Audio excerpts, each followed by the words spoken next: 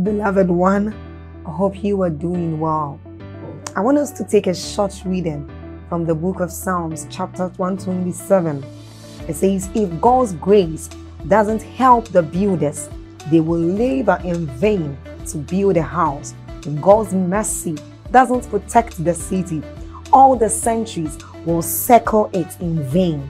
It's really senseless to work so hard from morning till late at night, toiling to make a living for fear of not having enough. Now God can provide. I want you to see this. It says God can provide for his devoted lovers even while they sleep. Now this tells us of the great things that we enjoy anytime we come into God's presence. It tells us of the blessings we enjoy anytime we are with God. And then we can do this through prayer, through the word of God, and even as we are about listening to that. So I want us to do something. We are going to like this video. So then please hit on the like button if you have not done so. This helps YouTube recommend these videos out there to anyone, so everyone can have access to it. Also, by doing this, you help in the spread of the gospel and of the good work of this channel. Then don't forget to leave a comment in that comment section. Hit on that subscribe button if you haven't done so and you are new here, and then get on to the notification bell and do us the favor of tapping on it too. You are blessed. Stay blessed. Are we together? All kinds of things happen. It was Jesus himself that told us what happened to seeds. Some fall by the wayside. Correct seed, correct sower. Some fall by the wayside. Some fall in the midst of thorns. Some fall on a rocky ground. Even among the good soils, three kinds of results: 30-fold, 60-fold, 100-fold. May you be 100-fold tonight. In the name of Jesus Christ. A day will come in your life where you would have sufficiently gained access to the mysteries of the kingdom, alongside the keys that release their power. And let me tell you, when that time comes, you will be nothing short of a wonder. Everybody around you will know that the finger of God is upon your life. We make impact in this world through mysteries. We make impact in this world not through desire. It takes more than desire to make true impact for the kingdom.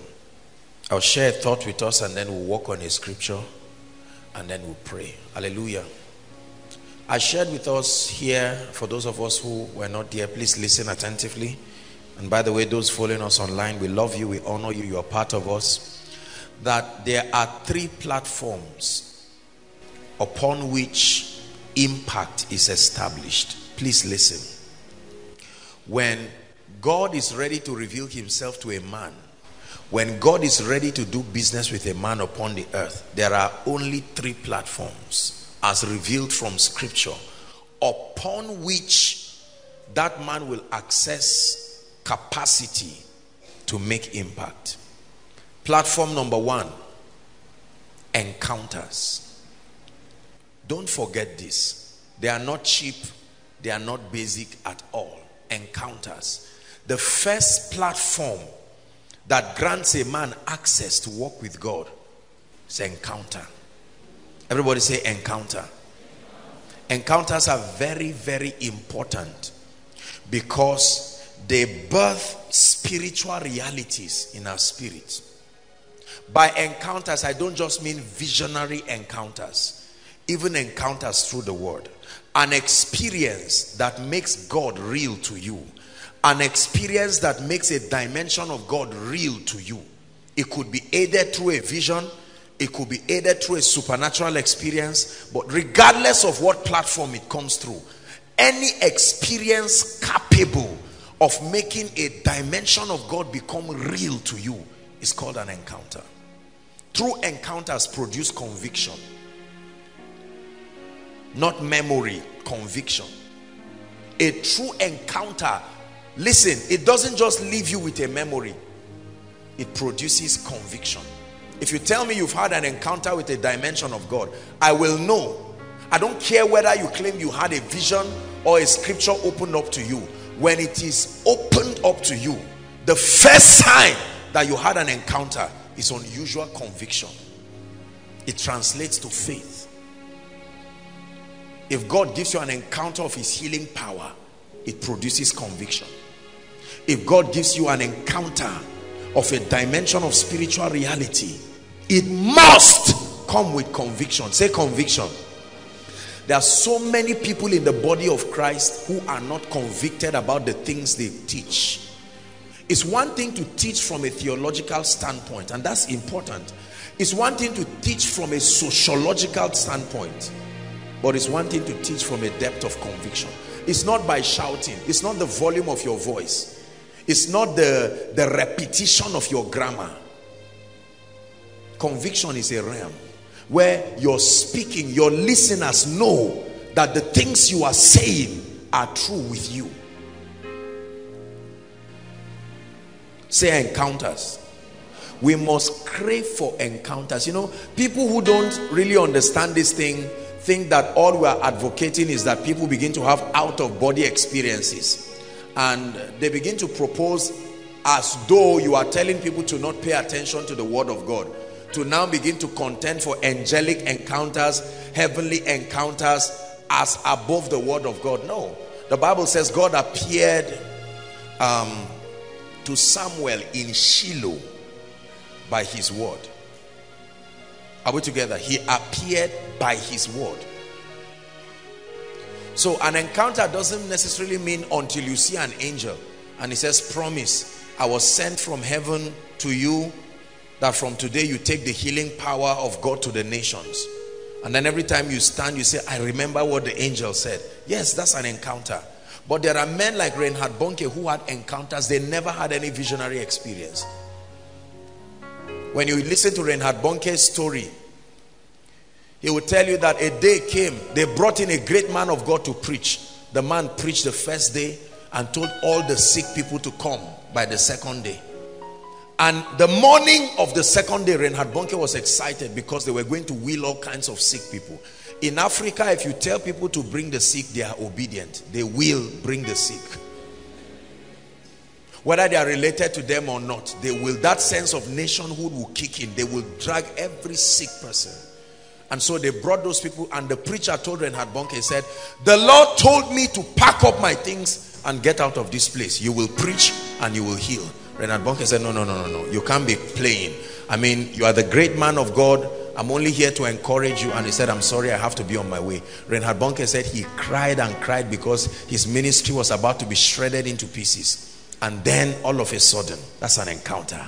The word of the Lord comes. You don't read it, it comes. In the 5th day of the 5th month of this, the word of the Lord came. There's the one you try to get, but the one that comes is what produces encounter. And Reinhard Bonnke just looked and said, Lord, I will go and do the preaching and you will do the healing. And that was it. A man who has produced a ministry that has liberated Africa. Encounters. You can be reading a scripture. You can be reading John 3:16, but one day the word of the Lord will come to you. For God so loved the world that he gave his one and only begotten son, that whosoever believes in him. When that encounter comes, you can sing songs like, yes, Jesus loves me. You sang it in Sunday school. It was not an encounter, it was a recitation. But when it comes as an encounter, you will sing that song and you are crying, and somebody looks at you and says, you are deeper than this. And he said, that's the point. It has not come to you, but it came to me. Are we together? Encounters. My life is a testimony of encounters. I can point to you exact periods in my life where certain things happen that birthed certain convictions that have been responsible for releasing certain dimensions of spiritual possibilities. May God give us encounters. The meeting is called Koinonia, and the first thing you should get is an encounter. If you are a prayer leader without an encounter, a pastor without an encounter, an apostle, a prophet, whatever you call yourself, a time will come, your lack of assurance will become evident to those you are leading. Are we together? It's not by bold face. Bold face is not encounter. I know God will show up. Please. Encounters produce convictions unto death. But I know whom I have believed, and I am persuaded. Say, God, give me encounters. Say it again. God, give me encounters. You believe God has called you into the ministry of kingdom wealth, but you are not sure. You don't have encounters. So you are hoping you will be rich to prove to people that you were called into the ministry of kingdom financing. You lack encounters. Listen, an encounter makes your conviction as your primary evidence, not physical results. Your conviction becomes your primary evidence. So God can call you to the nations. As at the time you are speaking, the only other listener is your wife, but you still say, God called me to the nations. I love men of convictions. Conviction. Conviction. We live in a result-driven, a carnal, result-driven generation, where until you produce physical results that can be seen, people oftentimes will not believe you. So you will need encounters, let me tell you. So that when things do not happen the way you want, you are still left with your encounter. Job said, though he slay me, yet will I trust him. I know him. The God in the mountain is still God in the valley. Let me tell you why many people gas out. Many pastors, many preachers. I've seen a lot of preachers say, God sent me to so city. When the city became too hot and whipped them, they left quietly. Encounters give you stamina. Encounters give you stamina. Encounters give you stamina. He said, if you turn aside in the day of battle, he said, your strength is small. One guy came and met me one time, and he said, God has called him into the apostolic ministry. I said, congratulations. A few months later, it became too hot for him, and he came back. He said, I get it now. I'm an evangelist. I said, go.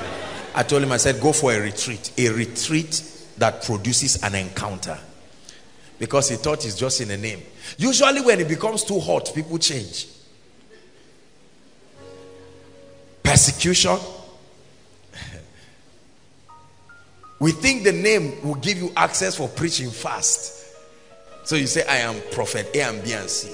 And then the heavy controversy that lands on your head, you quietly remove it and say, I am Pastor Joshua Selman. Say encounters. May God give us encounters.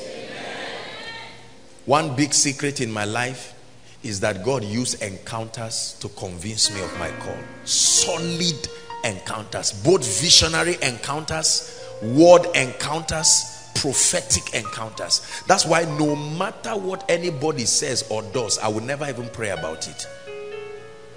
That's how certain I am. When you try to explain things to people, you don't have conviction enough. Please talk to someone by your side and say, get conviction. Get conviction. Strong conviction. Are we together? Strong conviction. We doubt and we fall by the wayside and we make a mess of, and you know, it's a terrible thing to brag so much before people, and then you are now forced to defend your advocacy, but the encounter that will sponsor your confidence is not there. If I believe God has called me to carry the healing anointing, and there are 100 wheelchairs and I pray for them and nobody gets healed, I tell them, may God bless you and have a nice day, and I'll go to sleep. And someone says, but man of God, it's either you are backsliding or something has happened, I will go back and challenge myself to rise greater. But I will not go back saying, God, if it's that I didn't hear you well, can you explain to me again? No. We're laughing, but I'm trusting that God is speaking to us. Encounters. Do you know that the world follows men of conviction? If I am a thief today, there is a certainty about my stealing that will force you to say, look, this guy knows what he's doing. He's worth hearing. Terrorists are men of encounter and conviction. They have met spirits. The spirits told them certain things. So while the government is trying to advise them and say, why don't you become nice social beings? They say, all of you are confused and we are out to kill you and bomb you. And you say, are you sure you will do this? Yes. What of your life? What of your wife and your family? And they say, to hell with them. Conviction from an encounter. What encounter do you have that sponsors your confidence? Oh, I saw God give a Jimmy this. It's not enough reason. You must have a personal encounter. We lack this a lot. I'm taking out time to help you understand this. We lack this a lot in the body of Christ. You can borrow Joshua Selman's revelation, listen to one koinonia message and just write everything out and preach in a conference and say, God said there is this and that and that. But you know, there is a way people look through you and they see that even you, as you are preaching, you are just saying, Lord, I hope I'm right. I'm about to pray. Joshua Selman prayed after that message, and now I'm about to pray after my own. Then you stand and speak and say, I see angels everywhere, whether or not you are seeing them, because you thought I was lying. So now you say, I see angels. Overflow, are you ready? Say yes. No encounter. That's how preachers disgrace themselves. Convention after convention, till everybody in your circle stops bringing you for meetings, because you have a track record of copying with no results. Someone can guide you, but the ultimate journey is that you meet Christ. You meet him not just theologically, but you have an encounter. Say amen.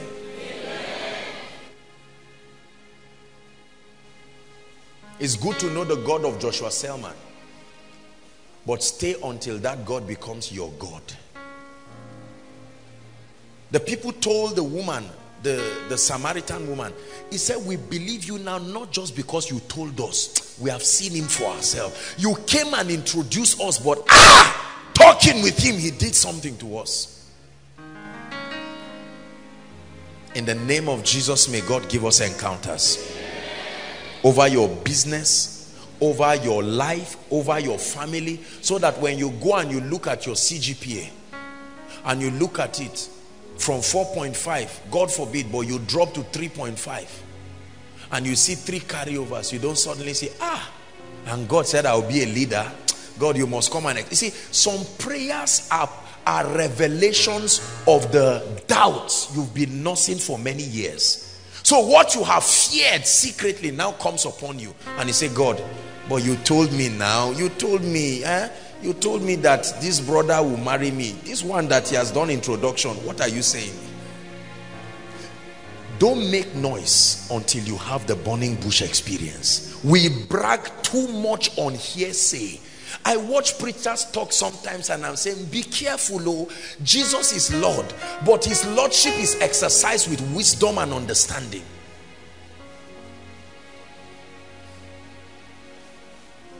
If you are not healed in this meeting, except I'm not called. Hey, at the end of the meeting, only 2 people are healed. Encounters. Encounters. I crave for them. I create the atmosphere for them. I desire them in my life. Encounters. It's not about reading the Bible, Genesis to Revelation. It's not about quoting scripture, as important as it is. It's not about a display of Greek and Hebrew words. Encounters produce convictions. Convictions produce faith. Faith moves mountains. It's not what you do, it's the conviction behind what you do. Number 2, the second platform upon which men do business with God is a comprehension or access to the mysteries and the principles of the kingdom.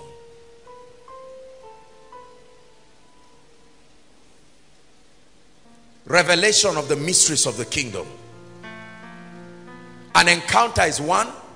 You meet a person in an encounter, but you must comprehend the principles of the kingdom. Is God helping us tonight? Your knowledge of the principles, the working knowledge of the principles of the word of God is another platform for you to activate a life and a destiny of impact. So what principles do you know? It says, and I will give you the keys, right? And whatsoever you bind on earth shall be bound in heaven, King James says. Whatsoever you loose on earth shall be loosed in heaven.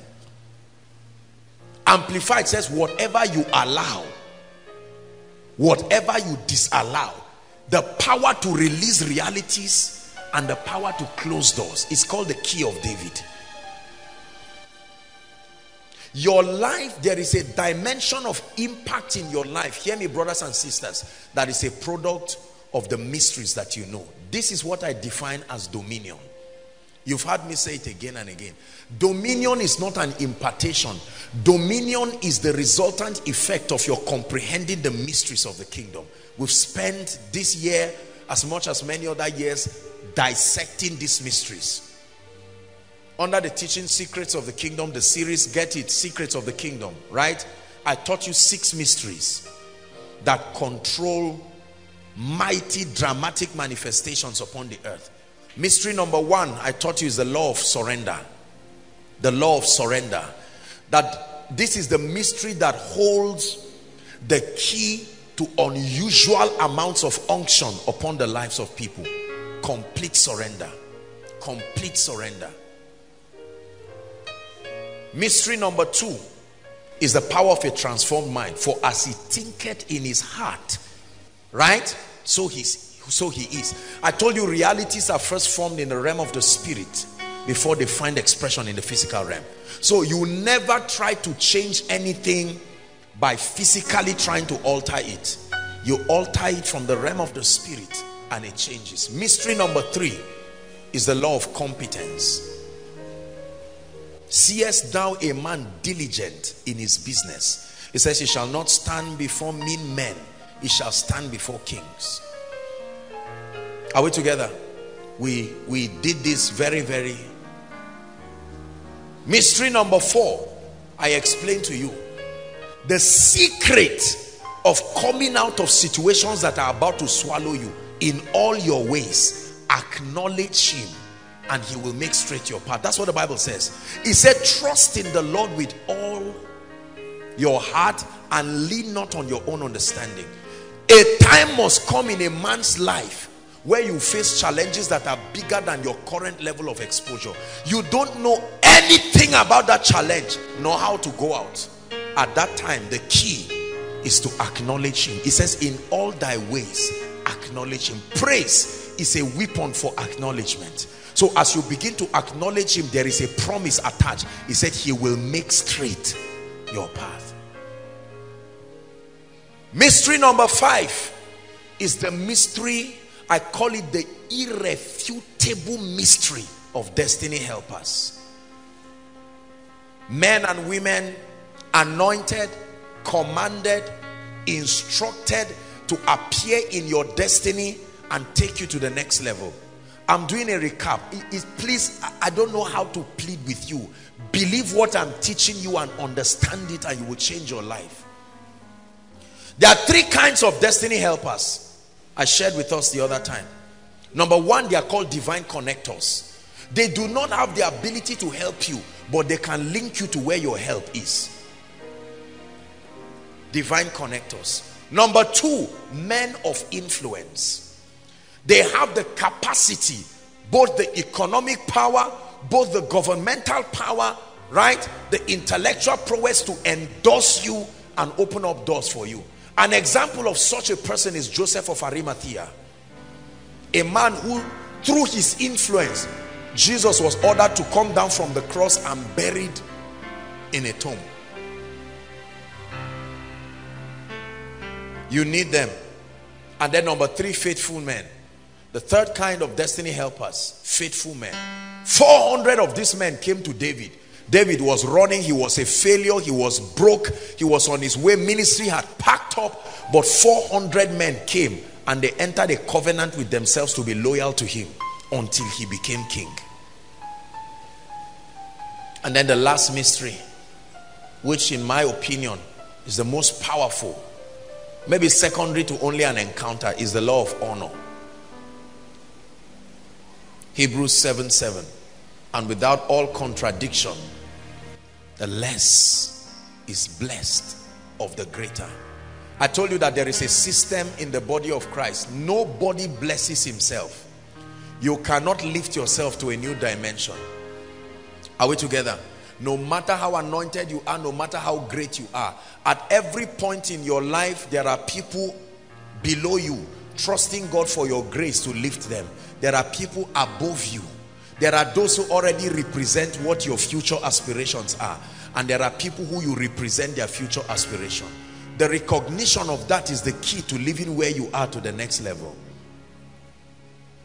You ignore the law of honor, you will pay for it dearly. You ignore the law of honor, you will pay for it dearly. There are human beings that represent systems. The recognition of what they represent, alongside the possibilities God has opened unto them, will bring you into their realm of reality. Honor is the key to access. Every time a door closes over your life, dishonor closed it. And every time a door opens over you, honor opened it. So there are many other mysteries that we have to learn. I can teach you mystery upon mystery upon mystery. One of it is, he that wants friends must first show himself friendly. Now, you read these things as verses until God opens your eyes. Then you will see the reason why many people never have the gift of men, because they are not friendly. To be friendly does not mean to be a clown. To be friendly means to be hospitable. Are we together? It says that you neglect not being hospitable, for in it many have entertained angels unaware. It was through hospitality Sarah trapped the angels, and they gave a revelation about the inevitable doom of Sodom and Gomorrah. And it was on the strength of that hospitality that Abraham was given access to that mystery, and with it he rescued Lot. Praise the Lord. The third platform upon which men receive from God and create lives of notable impact in the earth is covenant connection. Covenant connection.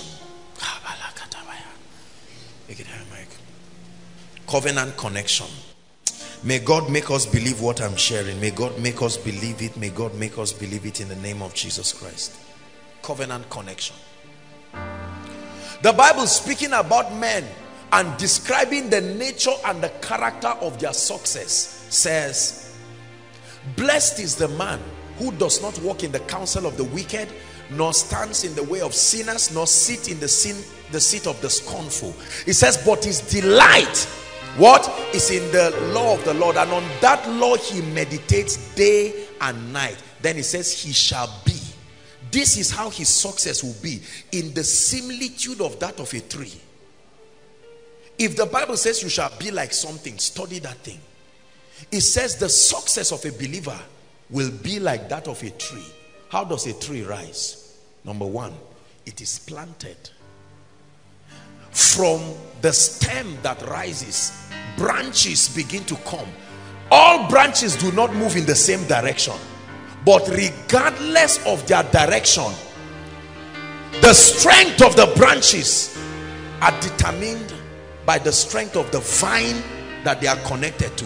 They may face different directions, and the trees can grow so tall, taller than buildings, and the trees can stand for years and decades. Branches fall and rise. They are pruned and they come again. but the stem connected to the root remains intact. Any branch that cuts itself outside of the vine dies.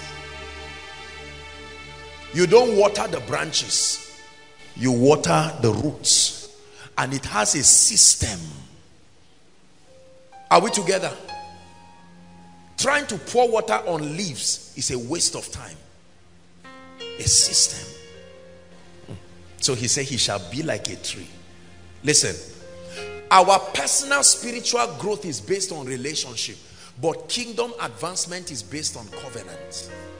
Please, you have to understand this. Our personal walk with God is based on relationship. However, kingdom advancement is based on covenants. Not the covenant of Moses, not the covenant of the New Testament. I'm not talking old and new covenant. A covenant is a system through which God guarantees a continuity of his program. Now listen, look up please. Let me teach you this. Get it in the name of Jesus Christ. The way the kingdom works is through the principle of covenant and alignment. Please listen.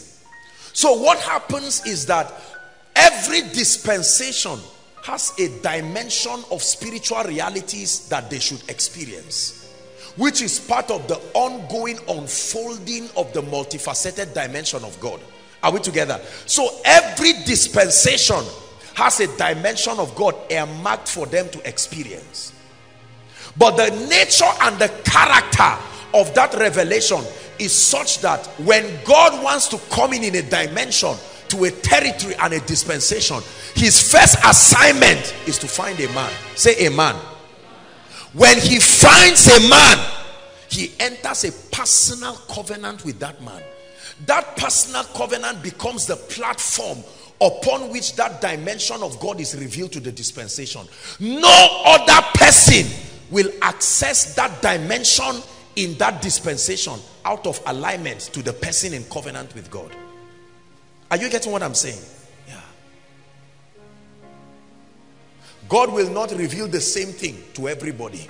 He will reveal the same thing to one person and direct every other person who wants to experience that part of him to align with the covenant that he has had upon that man or upon that system.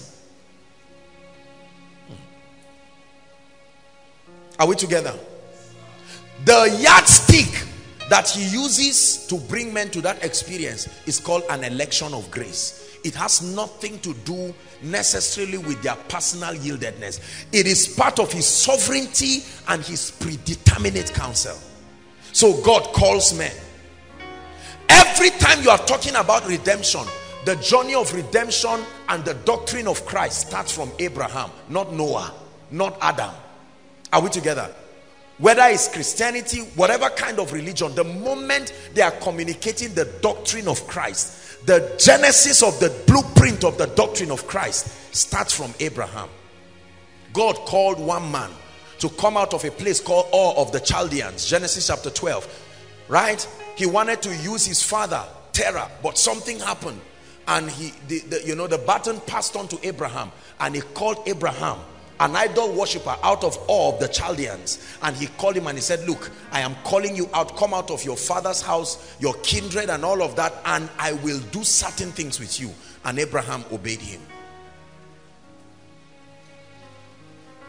There are so many people in the Bible that represents God's covenant point. There are portals that open their dispensation and their generations to certain dimensions of God.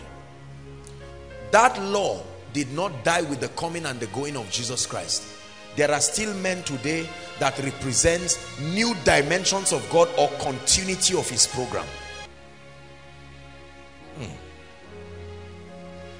Are we together? Alongside your encounter, alongside your comprehension of the laws of the Spirit, your covenant connection to men or systems that represent the continuity of God in that dimension. But this is where Satan cheats a lot of people. Please listen to me carefully. This is something else I'm talking about, but we need to understand this. God asked me to reiterate these things. You know why we honor men? We honor men for many reasons. Number one is the anointing they carry. Number two, the sacrifice that they have with God that has brought certain levels of possibilities in their life. Number three is the spiritual system that they represent. When David wanted permission to fight Goliath, do you know the question Saul asked? He said, whose son is this? In other words, I want to know the tribe he came from so that I know whether this can be possible. This boy is too young. I'm a king. But I need to know where he's coming from so we can trace the history of the spiritual deposits God left with that tribe. And when they found out that David was of the Benjamites, they said, go and fight. David came to him and he said, Goliath, I know you think I'm a small boy, but there is a tribe standing before you, not a person. Watch what happens to you now. Goliath said, am I a dog? David said, we'll see who is the dog. I have seen people in my life who never become billionaires, but they never lack, whether they pray or not, even when they are not tithing. It's a covenant. There is something they are connected to, whether they know it or not, that affords them those spiritual possibilities.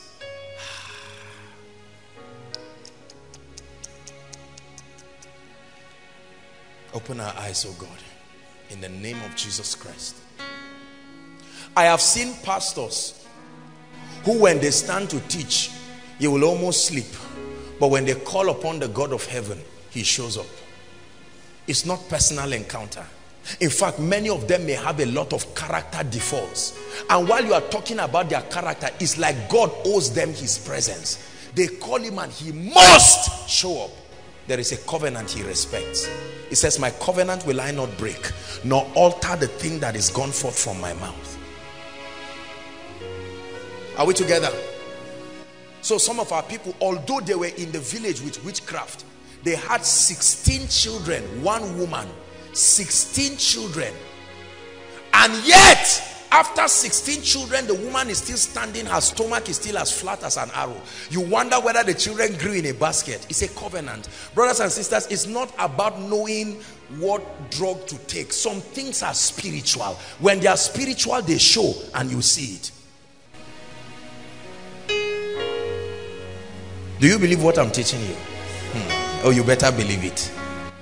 So that when you look at a man, you know that not every result you see was initiated by his personal altar. When you know that, there will be no room for pride when God begins to give you result, because you will know that certain dimensions of your result are purely an issue of alignment. Purely an issue of what? Alignment, spiritual alignment.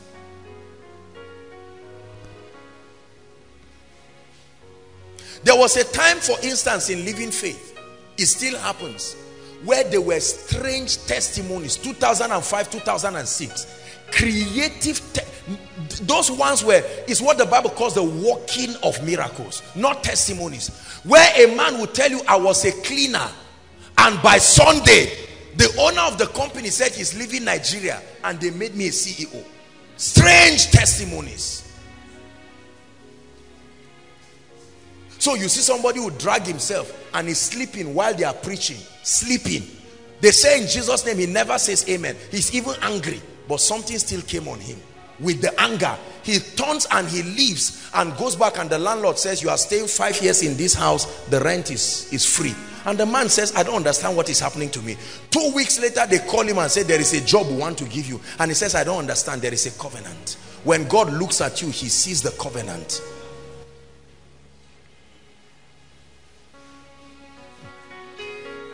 There is power in the name of Jesus. There is power in the name of Jesus. There is power in the name of Jesus to break every chain, break every chain. Hallelujah. If you know this thing I'm teaching you, you can make, it's not a license to sin. You can make the worst blunder on earth quarter to shame. The covenant kicks in and God says, I remember. Jonah was running as a rebel, but God used what happened to describe what will happen to Jesus. Jonah, it says the same way Jonah was in the belly of the fish. Was that a good testimony? Yeah, Jesus used it. God had Solomon for the sake of his father David. When Solomon dedicated the temple, he lifted the temple and he said, Lord, I enter a covenant with you that whoever faces this temple and pray, whether their faith level is there or not, hearken to them. So in the days of Daniel, they signed a policy and they said nobody should pray. Daniel knew that if he will use his personal faith, he's a human being. The truth about it is that it was not just his personal spiritual life. So he opened the window to Jerusalem and he started praying. And listen, that was why he was sure when they were about to throw him in the lion's den. God did not show up because of Daniel. He showed up because of the covenant.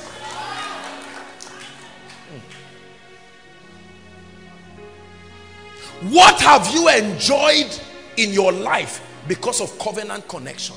Some of us, every good thing that has happened to you has come because of your personal push, which is good. But brothers and sisters, the demand that life will place on you will be greater than your spiritual life. And if you have to wait till you become strong, you may not even live for that to happen.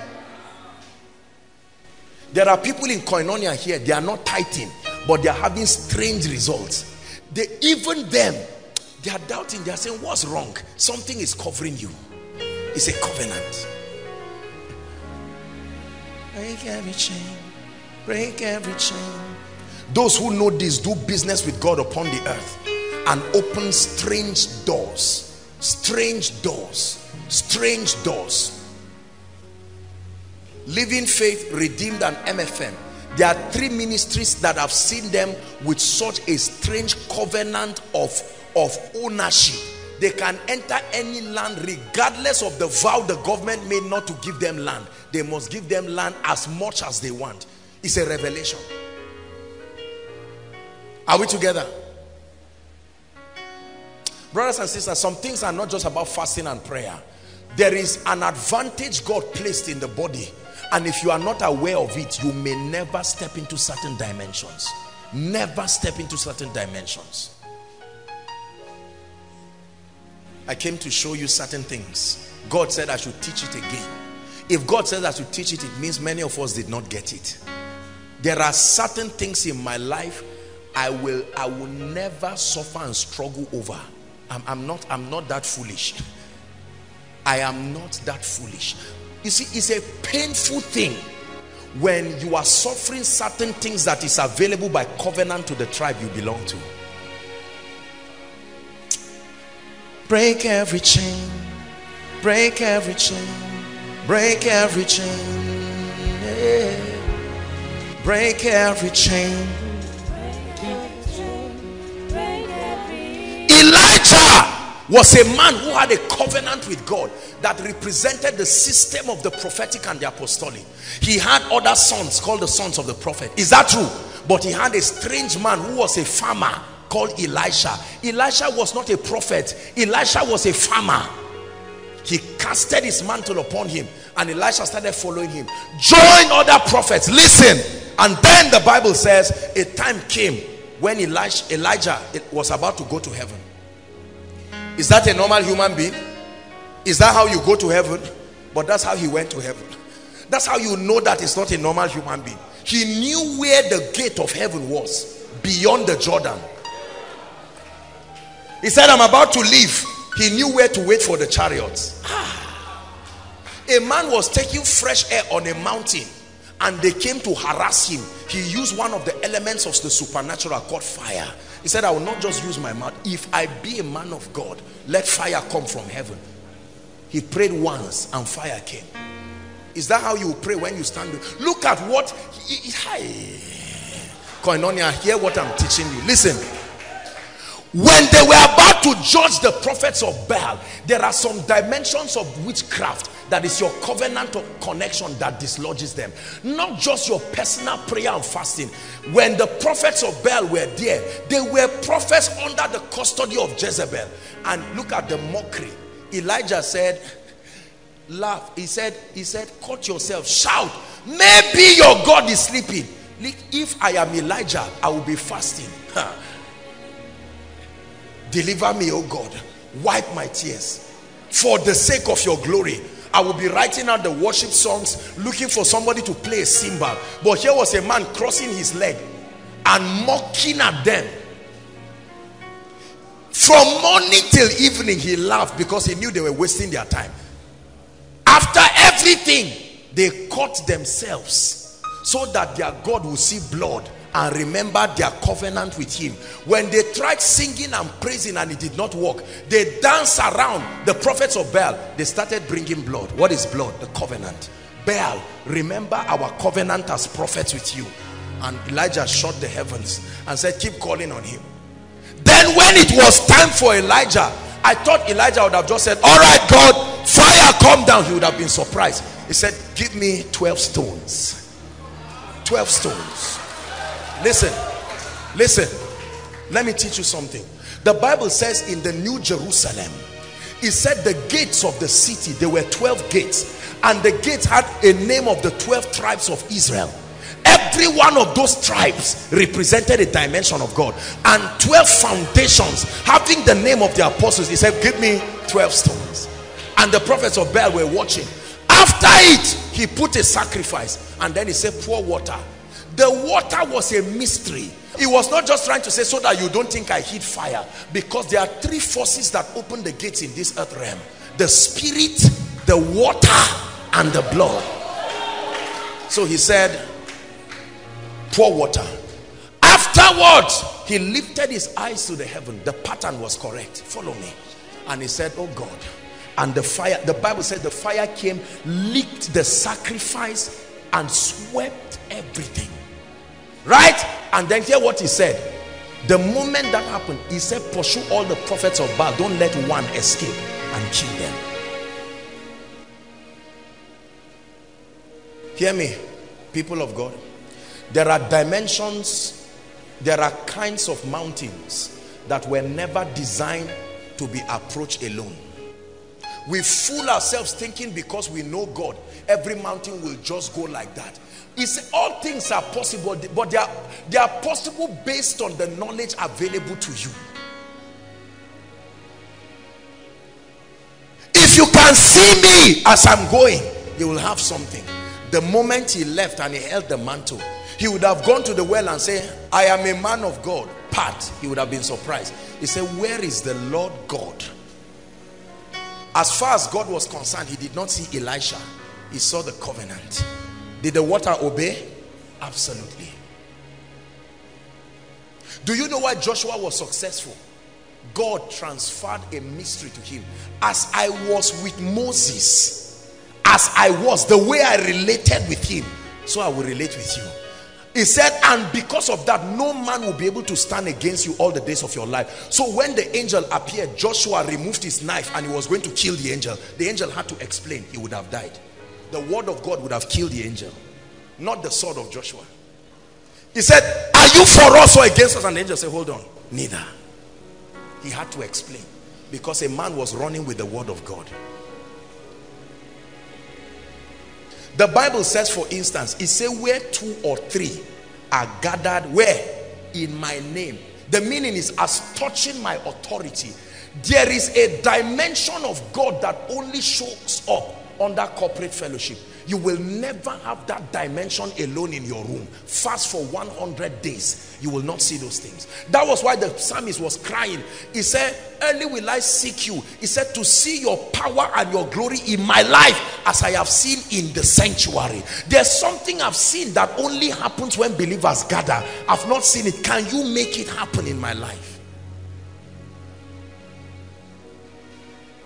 Hallelujah.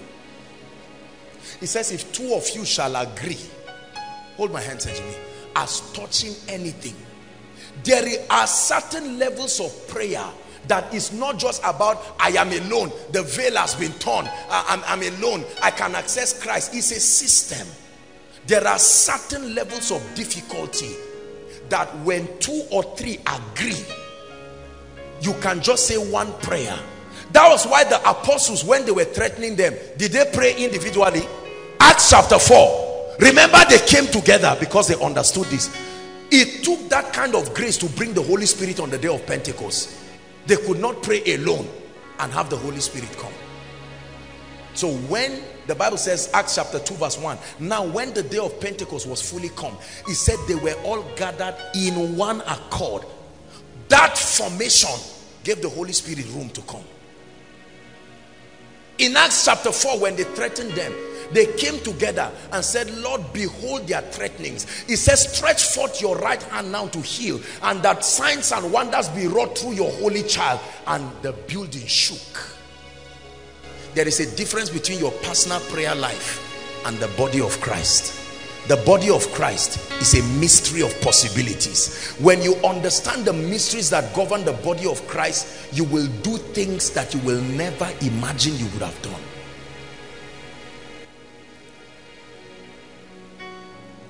Are we together? I remember when a few people wrote jam here. You were testaments of the things, marks being added. I'm not talking of those 40 marks. You see people, someone will check his jam 197, go and check again 231. How did that happen?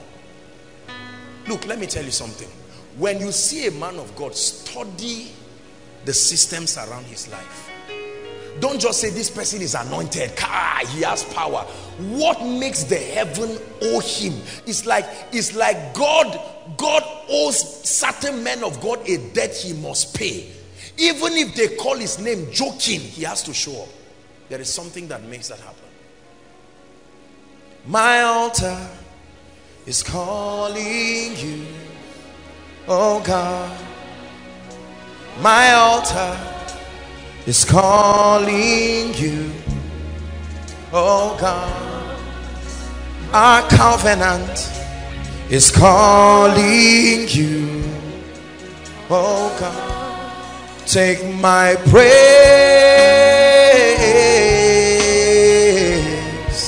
oh God. Take my praise,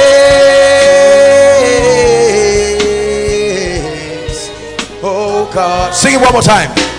My altar is calling you, oh God. My altar is calling you, oh God. Is calling you, oh God. Take my praise, oh God.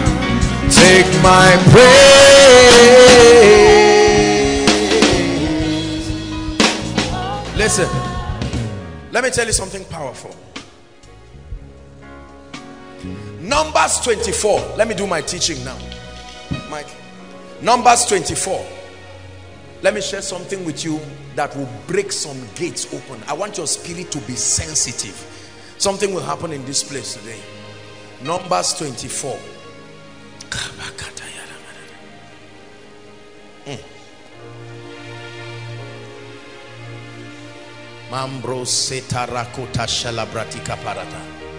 Balaam was called by Balak to curse the nation of Israel. I've shared it here. The Lord asked me to repeat it, so I'm repeating it. Now listen. And when Balaam saw that it pleased the Lord to bless Israel, it's actually 23-24. I'm jumping for time's sake. Follow the story. He went not as in other times to seek for enchantment. Now, there's a lot to say about Balaam. The Bible talks about the doctrine of Balaam, the error of Balaam, the way of Balaam. There is a long story on that. I don't want to go into that. But he set his face towards the wilderness. Let's rush it. Go ahead. And Balaam lifted his eyes. Balaam wanted to find out where. Listen. Let me explain the whole scene for you. A prophet is brought by Balak, and he said, cause koinonia. Make things to start going wrong for people. Are we together? Now Balaam tells them, look, I am a prophet. In other words, I don't speak the way I want. So as we stand here, whatever you hear me say is what God is saying. Agreed? They said agreed. So they brought gifts.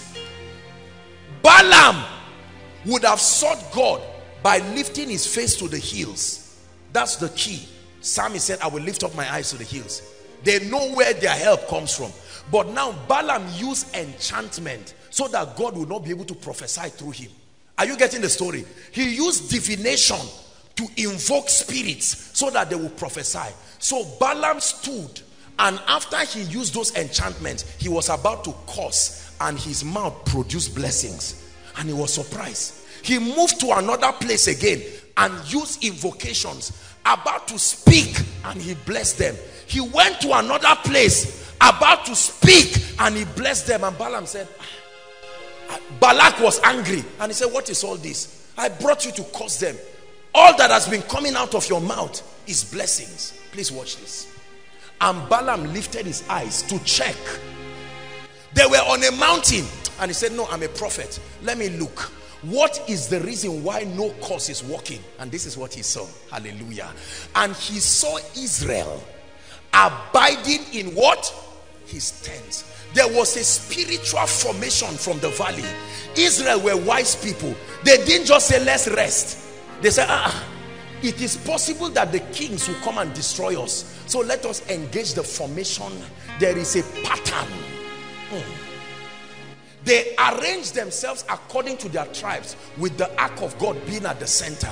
And they said, let's see who will curse us. They kept the ark there. So when Balaam stood at the mountain to curse, the ark fought him back. And he said, I don't know what is wrong. I can't curse them. I can't curse them. Then listen to what he said. According to their tribes. And finally the Spirit of God came upon him. This is what he said. The secret. And he took a parable. That's how prophets. Remember Hosea chapter 12. I have spoken in similitudes or parables. I have multiplied visions. He took a parable and he said, Balaam, the son of Beor, had said, speaking about himself, and the man whose eyes are open, talking about himself, had said, verse 4, and he had said, which heard the words of God, which saw the visions of the Almighty, falling into a trance but having his eyes open. Verse 5, how goodly are thy tents, O Jacob, and thy tabernacles, O Israel. That's the secret. I look at your tent and your spiritual formation, and I see you arranged in a way that no curse, no enchantment. That's why he said no divination, no enchantment against Jacob. It's not just because they are Christians. Please listen to what I'm teaching you now. There was a spiritual pattern,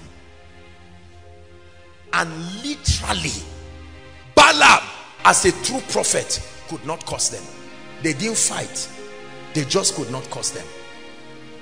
When it was time in 2 Chronicles 20 verse 20, or well, we read from verse 15 downwards if there's time. They were about to fight. 3 kings came together to fight them, and the Bible said they had another formation. Kai. These guys use formations for victory, not stories. They inquired of the Lord, what pattern will produce the result? And they said, let the worshippers be in front. And when the worshippers were in front together with the ark, the warriors were behind. He said, this is not an issue of sword. And they began to sing, hearken all Judah, and ye inhabitants of Jerusalem, and thou King Jehoshaphat, thus saith the Lord, be not afraid or dismayed by reason of this great multitude, for the battle is not yours but the Lord's. Let's read down quickly. Tomorrow go up against them, and so on and so forth. 17.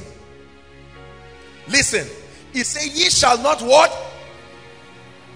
Set yourselves and stand still and see the salvation of the Lord, O Judah and Jerusalem. Fear not or be dismayed. Tomorrow you go up against them. Verse, and Jehoshaphat bowed his head, this and that and that. Verse 19, there's something I'm looking for.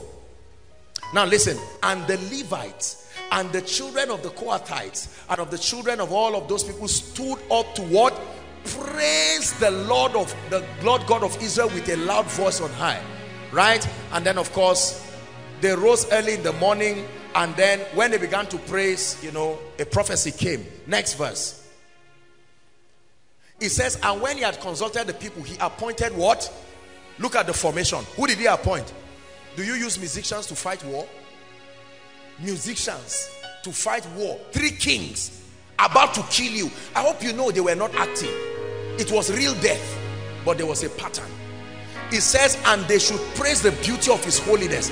And as they went out before the army, and to say, praise the Lord, for his mercy endureth forever. What happened?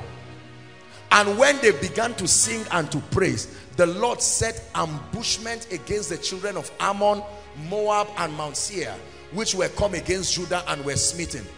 Next verse. For the children of these stood up to slay themselves. Read the last sentence. If you're a Christian, want to read. Everyone helped to destroy. Military people killing themselves. There were two left. And he said, who dies first? Say, you either kill the other person and killed himself. While they were doing that, other people were there invoking a pattern. Listen. There's something I teach the School of Ministry students called the reflection principle. Listen, I want to teach you something very powerful. It's a principle that is used in occultism. It's a principle that is used. It was an aberration of God's principle. Listen. You only host a spirit and a dimension of the possibility of a spirit if you create the atmosphere for that spirit to feel at home as though it were in its primary place of habitation. Are you getting what I'm saying? So if the ambassador of US comes to the US consulate office in Abuja, it was designed to accommodate him, his appetites, the colors, the architecture. Are we together? There is a pattern based on the ideology of the United States. They built the embassy that way. So whether he is in Nigeria or he's in America, it does not make any difference to him, because the embassy in Nigeria reflects the dexterity and the glory of America. Are we together? Now watch this. If I want a spirit, any spirit, please give me this, sir. Sorry. No. If I want a spirit, assuming I'm a herbalist, I am not a herbalist. Assuming I'm a herbalist, are we together? And I want a spirit to come upon this. I'm not just going to say, spirit come. Spirit break out. And then you think it will come. No. I must find out what that spirit is and the nature of its operation and the kind of atmosphere that makes it come. And I will make this water become like the atmosphere. The spirit must come. Atmospheres are magnets. They draw spirits and they draw possibilities to the earth and to territories. Please listen to this. This is very important. So this is what the psalmist said. The Holy Ghost wanting to come into the new creation. He said, a body hast thou prepared. You prepared it in such a way that when I come into that body, it will be as though I am in heaven. When the body was prepared, the spirit could come. And that body today is called the ecclesia, the body of Christ. It was built in a particular way.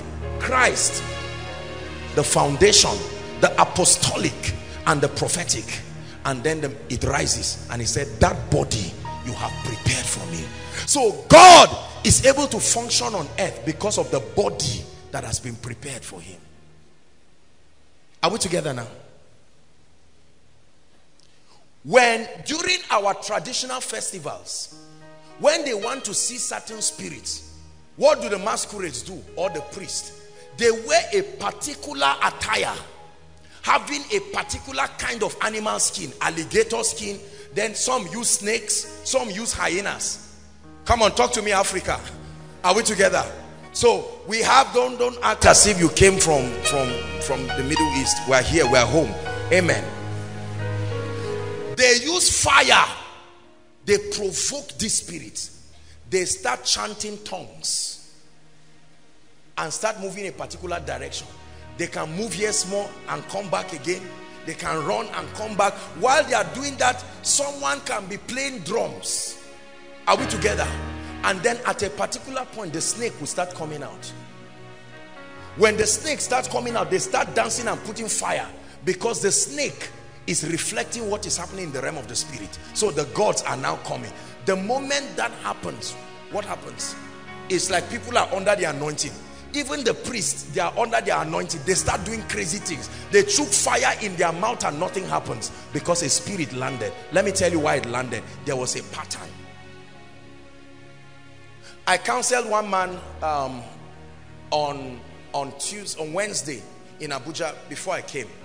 He's one of the popular Nigerian directors of Nigerian film, you know, and all of that. And he told me something. He said, man of God, most of the Nigerian films you see us acting, the snake we use, they are real snakes. But what they do is they go to charmers. You know, these guys are charm snakes. So they give them a particular ring so that they can pick the snake and nothing will happen. The ring has a pattern. It's a language the snake understands. That's why sometimes it backfires, because those powers expire. They must be renewed. If at the point of expiration you are the one holding the snake that you were in nice romance with, would turn and injure you immediately. Are we together? Patterns. So there are men whose lives are patterns. You curse them, it returns back to you.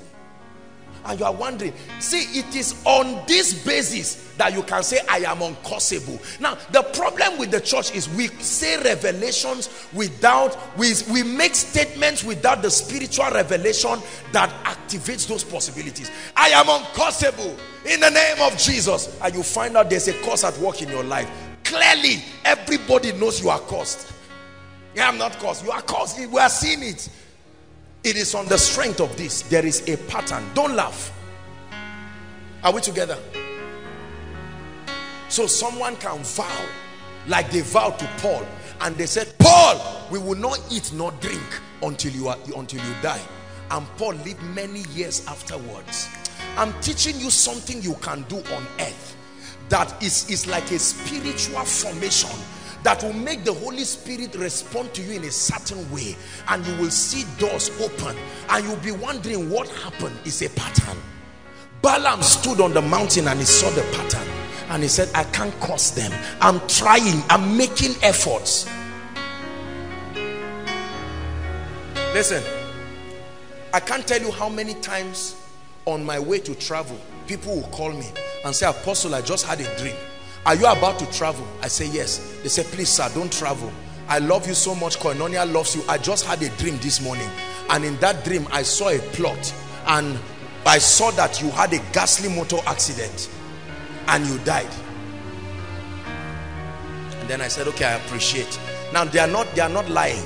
They saw it, and what they saw was correct, but there is a pattern. Kabarato satayaba. David, come and sing a song there in my spirit. Your influence is all over me, right? I'm under the shadow of your wings. Your influence is all over me. I'm under the shadow of your wings, and your influence is all over me. Let's say, I'm under the shadow, under the shadow. Oh, I'm under the shadow. Your influence is all over me. Yeah. Oh,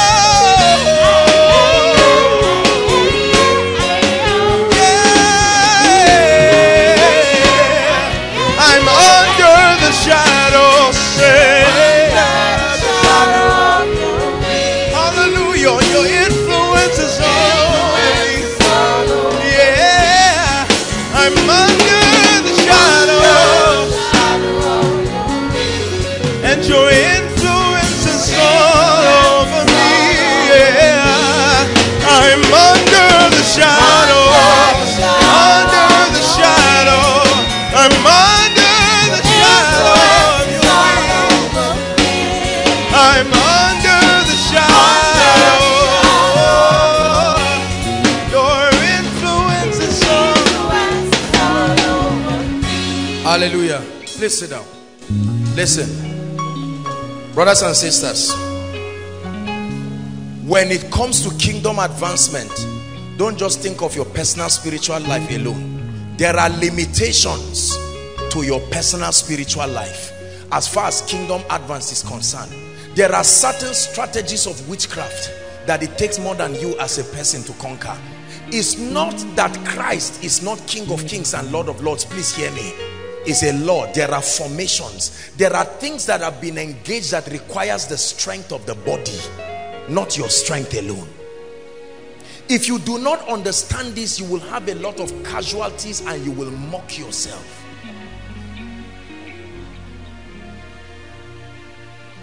Spiritual patterns, formations that make men formidable on earth. They wanted to curse you. Just like somebody from your village now wants to curse you, and you have been saying in the name of Jesus, I'm uncursable. I agree with you, potentially, but you have to engage the mystery that makes your word valid.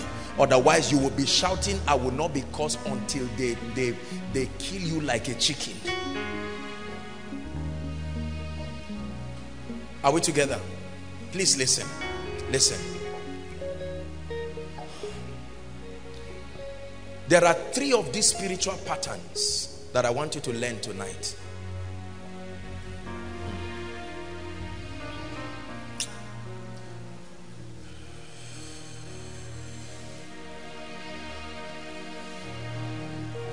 I don't know if we can touch all 3, but we'll stop somewhere and pray.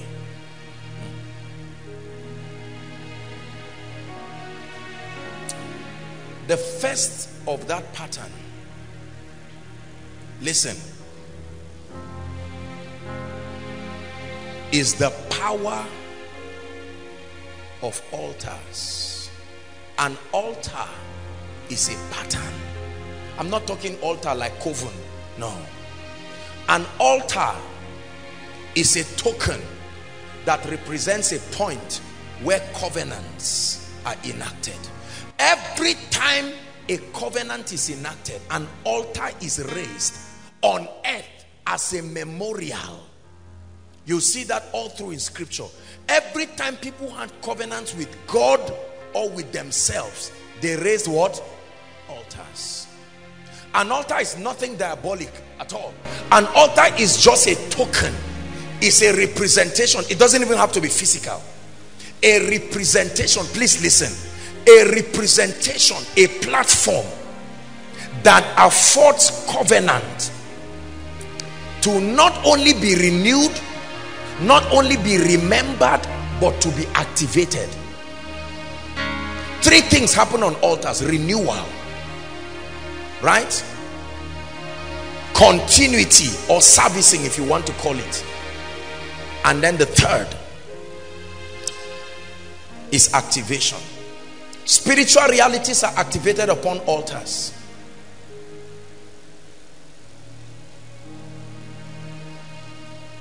Listen, please listen. Every man of God, every true ministry called of God has an altar. They may not call it altar. They may call it all kinds of things. Some call it covenant, some call it altar. I don't care what they call it, but this is what it is. It is a token that represents a covenant between God and that man and serves as a memorial. The altar that was raised in the day of Noah, when he raised that altar, there was a sign of a rainbow. Is that true? And God gave this as a token. When circumcision itself is a token, I hope you know. When you circumcise a child, it's a revelation that was given to Abraham. Circumcise them. Joshua, circumcise them. The power and the revelation of the patterns that altars create are things we should never take for granted, especially in such a wicked world. Koinonia has an altar. You hear us sing that song, my altar. It's nothing diabolic. I don't mean Babala or something. No, that's not what I'm talking about. As a person, There are covenants that I've had through my encounters with God that have become the platforms upon which certain possibilities ride. The same way I have gleaned upon the covenant of others with God, and it has become an advantage. It has boosted my personal spiritual life. It has boosted the possibilities that I can see in my own life. Please hear me, and I want you to be sensitive. We're about to pray. Be very sensitive right now.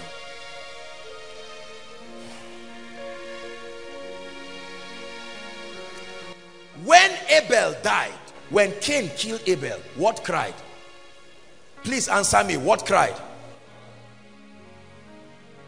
And he said, the blood of Abel cries, and the blood is speaking. Abel is dead. The blood is saying revenge. You have to bring vengeance upon Cain. And Jesus now says that even his blood too speaks. The only difference is that his blood speaks better things, which were predicated on a better covenant. Are we together? There are altars that speak over the lives and the destinies of men. Please listen, listen, listen. I want to give you spiritual intelligence. You don't bind an altar. It was enacted by covenant. It's called the law of displacement. There are two lights. They keep shining until a greater light comes. Then it overshadows them. Are we together? These are spiritual laws. So many people do not know the foundation upon which their predicaments are coming. They think it's just an issue of personal retreat for 3 days. Have you seen people who are praying and fasting on the last day of the fast? What they were praying against is what happens. Maybe somebody sleeps with you in a dream and you charge and get angry and you go and say, look, 3 days I'm praying. On the third day, drive fast. You are looking like a skeleton. You are about to break. You just decided to take a nap for the last 30 minutes, and here the person comes as if your prayer made nonsense. In the prayer you are shouting, Jesus, Jesus, and the person is just looking at you and say, keep shouting your Jesus there, and comes to do exactly what he said to do. You know why I know this thing so well? Because it happened in my life. You've heard my story. Wicked spirits will come and oppress me and come into my room. My own was not even an experience. I see them, they see me, but I couldn't do anything about it. Some of you say, I shouted Jesus. The pastor said, shout it well. You shouted it well. Nothing happened. Please, don't laugh. I'm giving you a mystery because we're about to pray. Are we together? We have lost the advantage of the patterns that God gave the body. It's not about an individual's personal success. There are times when the secret to your breakthrough is based on alignment to covenants that God has had, and he will respond to you and have respect for the covenant. Are we together? There are people who have a covenant with God that every time they show up in a city, there must be breakthroughs. So they show up in a city to have a crusade. And when they show up to have a crusade, people who have no business with that crusade receive breakthroughs that have nothing to do with that ministry. Because for as long as that individual is there, that territory has an advantage of tapping into the covenant that he has. Are you getting what I'm saying? There are people who personally their prayer life is dead. But when they get to the prayer department on Tuesday to pray, you find out that you who was struggling to pray for 5 minutes, you now stretch for 2 hours. It's because something piqued you. That's why you can go back home and say, So it is God's system to help you, so that even when your spiritual life is down, Satan will still not be able to reach you. Before you come back to life, there is a system that covers you. Altars that we can take advantage of. There are men who, when they come into a city, you know, everything shakes. It's not by the loudness of the publicity, but they come in with the presence they carry. They come in with the covenants that they carry, and you find out that there are strange results, strange testimonies that happen to people, and then they leave. We'll find somewhere and stop. I want to pray. My life has changed like day and night because of this truth that I have discovered.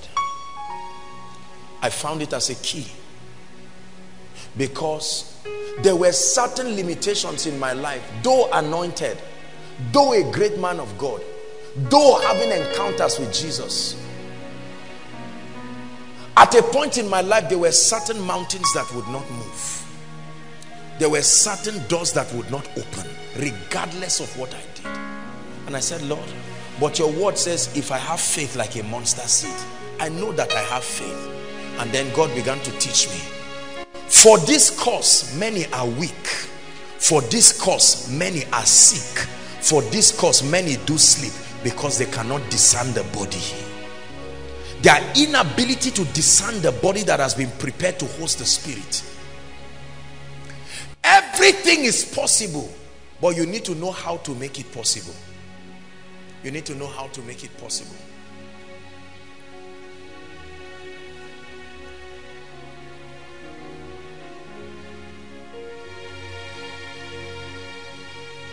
This night, looking at me and hearing me by the thousands are men and women who have done certain things alone. You have struggled. Spiritually, you love God. You have held on to some of these principles, but the truth is that door has refused to open. You have done what you know to do. I show you the third key you must engage. It's called the power of alignment to covenants. The power of alignment to covenants. The power of alignment to covenants.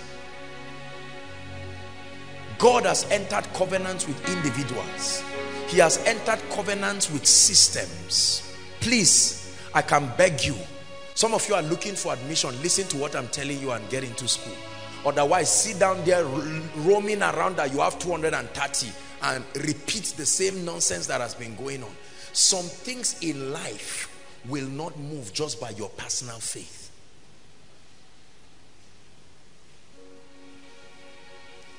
Do you know that when Jesus was on earth, he was not the only miracle worker? Please answer me. Is that true? There was a time his disciples saw other people who were not in Jesus's camp, but they were still performing miracles. Not by Baal, not Beelzebub. And they said, Jesus, this is strange. I thought you were the savior. And he said, paraphrasing, I came to introduce something new, but until the new comes, the old is still valid. There was a way miracles were done in the old covenant. There were people who believed it. There was a priesthood that made it possible. For instance, an angel will come and stir the water. Was Jesus around when it happened? No, but it happened. A particular prophet in the Bible, when a woman was sick or someone was sick, he made herbs, leaves, and put it on the legs of the person.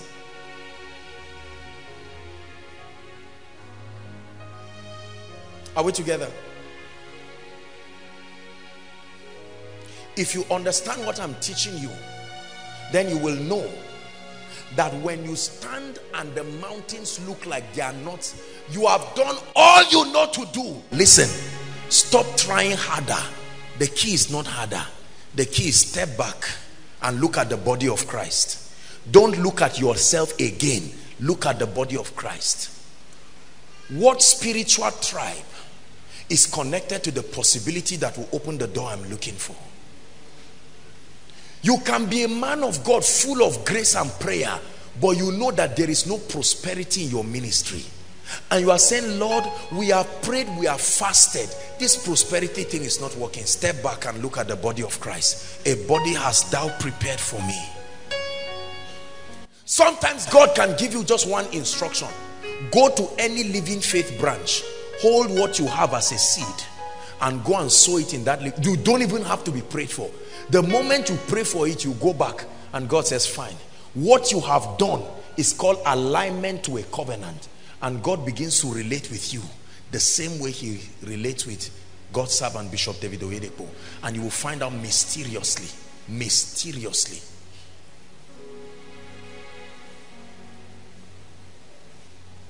Something happened recently. Somebody called me and they had a court case recently. And Ejimidi's court case, humanly speaking, was already against the person. There is no human way on earth he would have won that case. And when he called me, I said, tell me the truth. When he told me everything, I said, you're in trouble. You're in trouble. Because I know a bit about legalities. And I know that based on that thing, if he's to spend time in the prison, it will be nothing less than 10 years away from his wife and his children. But I told him, I said, well, I don't know what to tell you, but if you can believe what I want to tell you, there can be a way out. I told him, I said, I can pray for you. God has given me grace for territories, and I want to pray for you. I prayed for that guy. Do you know, I got to find out he didn't even show up on the day of, because of fear, he didn't show up in the court. He refused to show up. And later he would tell me that the judge looked at everything and threw away the case from the court. Now please, brothers and sisters, please, you went to school, you are intelligent. In Nigeria, who does that? You reign, you ancient Zion's king. Kadosh, Kadosh, you are mighty on your throne. You reign, you ancient Zion's king. Kadosh, Kadosh, you are mighty. The Bible says Christ is the head of all principalities. He recognizes their existence. So he says your only advantage is that I am the head. Not that you say they are not there. No. It's your Bible. I'm teaching you spiritual intelligence. But many people say, assume they are not there. Are you kidding? When they refused Jesus from entering back, they say, who is this King of glory? He had to explain himself. Christ is the head of principalities. He said he has been made above thrones, so he recognizes them, above dominions, and every name that is named, not only in this earth but in the world to come. What do you not know that is responsible for the devil sinking through your life and making it look like God is not alive? Please hear what I'm saying. A job will not just come because you think you're a Nigerian. There are mysteries you have done. There are many arrogant pastors in ministry who are suffering. They've done everything to do, but the key is an alignment. An alignment that opens up spiritual possibilities. An alignment.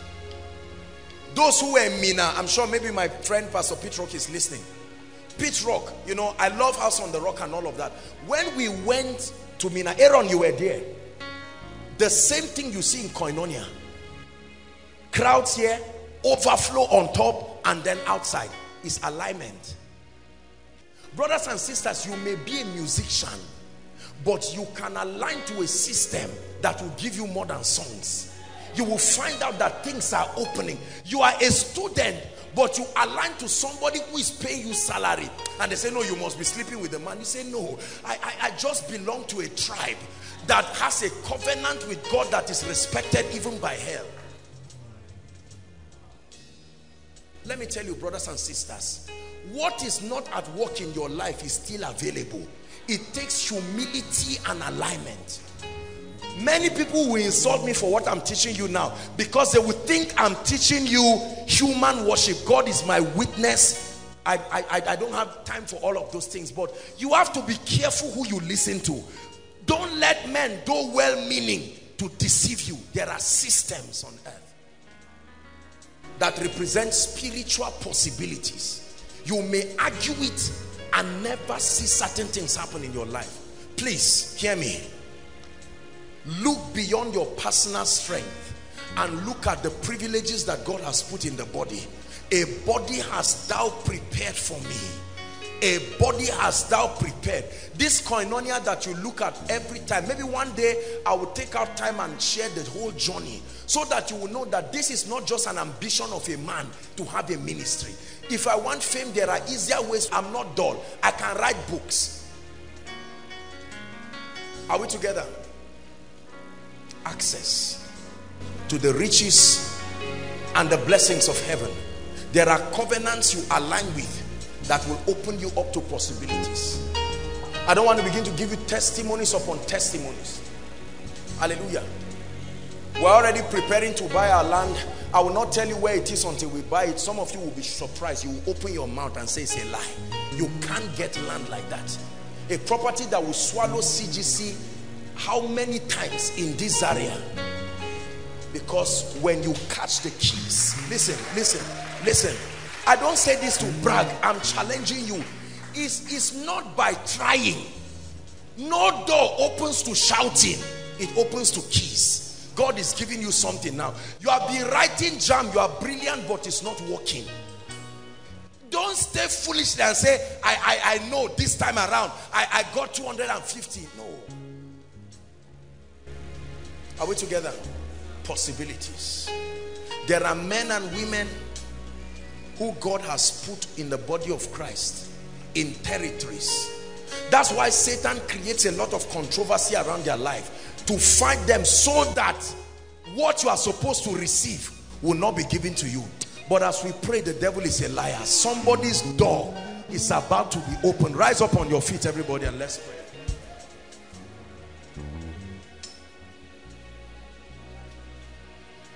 We are going to pray 3 prayer points, and I want you to pray it with every ounce of strength. No carelessness, no looking around. You're going to cry to God. Prayer point number 1. Lord, I acknowledge that I am limited as a person. No matter how spiritual I am, as a pastor, as an apostle, as a prophet, as a teacher, as an individual, I am limited. And I come before you with every sense of humility, acknowledging my limitation. Lift your voice and pray. Lord, I acknowledge. Lord, I acknowledge. I acknowledge that you have built a system. You have built a system beyond the personal spiritual progress of a man. You have designed this mystery called the body of Christ.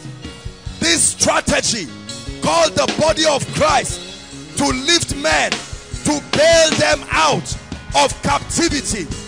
You have designed this mystery called the body of Christ.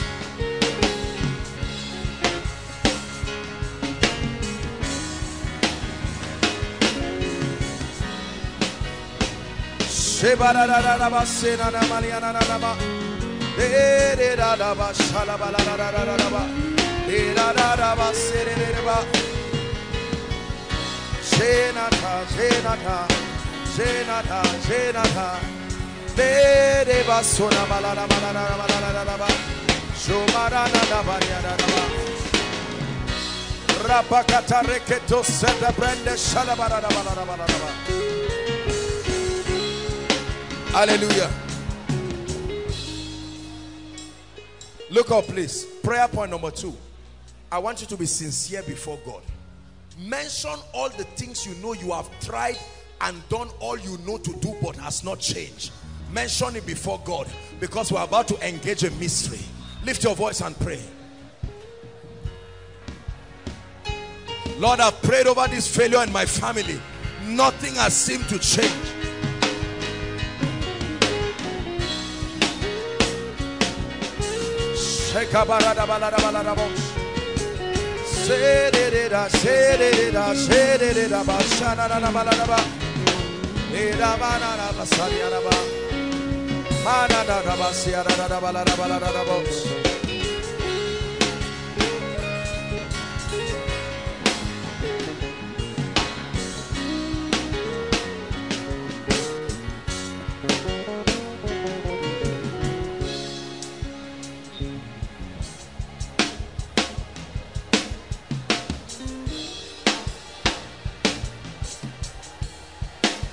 Please pray.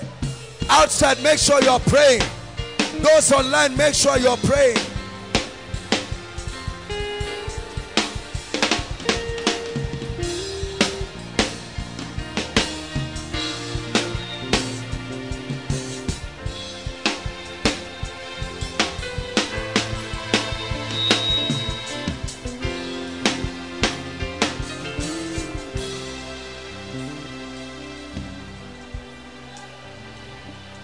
So let hope rise. Darkness trembles in your only light. So let hope rise. Darkness trembles in your only light. So let hope rise. Darkness trembles in your only light. Let hope, yeah. Darkness trembles in your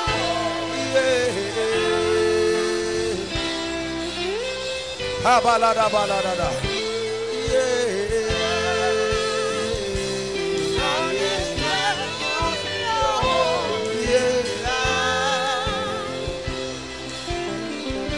So let hope, let it rise tonight. Darkness trembles in your holy light. Let hope rise. Darkness trembles in your holy light. Hallelujah.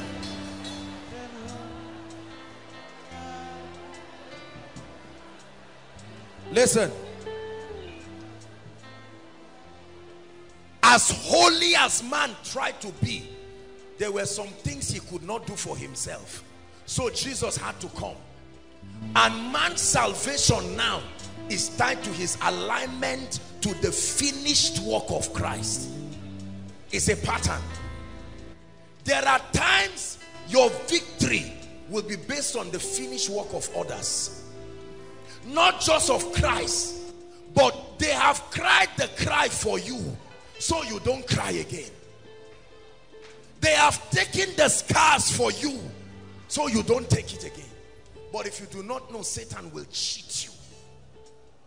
There are times you will stand before that Red Sea. Please hear me, just a symbol, please. You stand before the Red Sea, and the Red Sea will refuse to part. You will invoke your personal altar, it will not open. Let me tell you, there are stubborn challenges like that in the life of a man.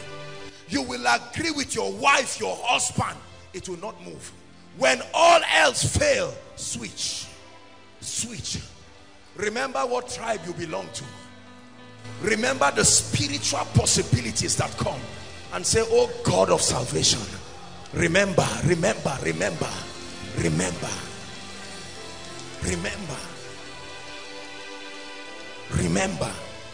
And all of a sudden your God will arise, not for your sake. Listen, hear me. I don't know if it's a tight booklet of Redeemed or Living Faith. I can't remember which of them. But there was a woman who had been a faithful tither. I don't know if it's Redeemed or Living Faith, one of the ministries. She testified. Armed robbers came to her house, and assassins, to kill her and kill her husband. They stepped into the house. They were with guns. The man was there, his wife was there. All that there was to shoot, and there was nothing to do. The man just, he knew he was gone. All else failed, and all the woman did was to bring out her tithe booklet and dropped it on the ground. Remember the covenant. Is it not your house that was built with my money? Is it not souls that are saved with my money? Don't waste your time trying to say one day God will come. No, that one day you can create it. The day the pattern is there. As powerful as Jesus was, his heavens were closed until he had to encounter a man. The heavens of Jesus did not open because he was called Jesus. It was opened based on the covenant that came down to John the Baptist. And so when John the Baptist saw Jesus, he said, behold the Lamb. And he said, that's not the issue, my heavens are closed. And he said, suffer it to be so. I can't neglect the pattern. And when John dipped Jesus and brought him out, there was a transference, and God responded. the heavens opened, and he said, this is my beloved son. Please hear me. It's not as hard as your life makes it look. You just don't know what to do. We are going to cry and say, Lord, show me what I must do to come out of this challenge in my presence. Lift your voice and pray. There is always something to do. Koinonia, cry. Show me, oh God, what is the secret, the missing link to my healing ministry, the missing link to bring prosperity to my life.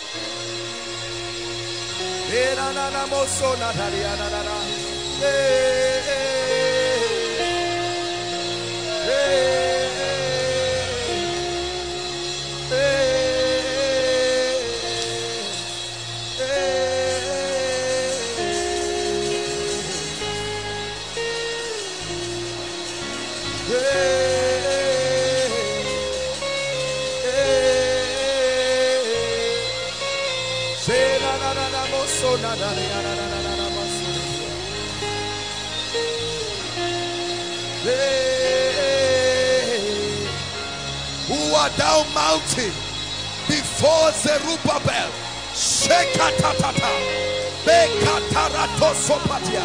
There is a mystery, there is a pattern, there is a mystery, there is a pattern. Let hope rise.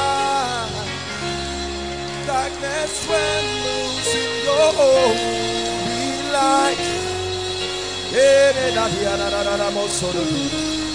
Let hope, let it rise, let it rise, let it rise. Darkness trembles in your holy light. Hallelujah. Listen, we are going to pray. Please look up, everybody. We are going to pray. Just one more prayer, and I will pray for us. I'd like you to pray. This ground, not, I don't mean physical ground, but this mystery called koinonia is enshrined in strange covenants that are responsible for possibilities. Now please pay attention. We're about to pray strategic prayer. Are we together? I'd like you to pray in 1 minute and say, Lord, I invoke the covenant that is upon this ministry, the possibilities that your appearance, the sacrifices are brought. I invoke it upon my life. Pray.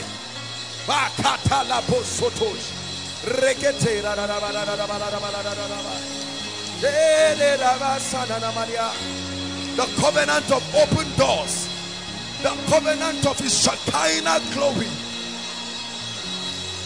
access to kings, access to strange favor.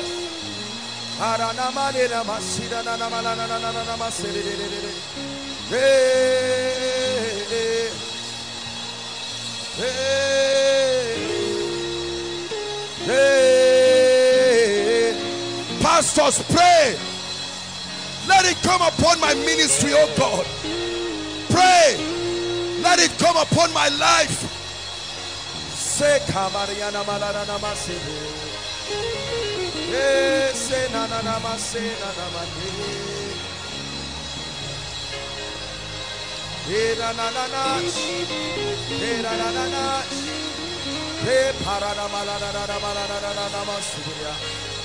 Lord, I've written this jam by my strength. I've tried and tried, but I invoke the covenant. Lord, I've tried to make money by my strength. I've fasted, I've sown seed. I invoke the covenant. Lord, I've tried to get a job. I've tried to get a job. It's not working. I cry to the God of heaven. Let hope, let hope, let it rise tonight.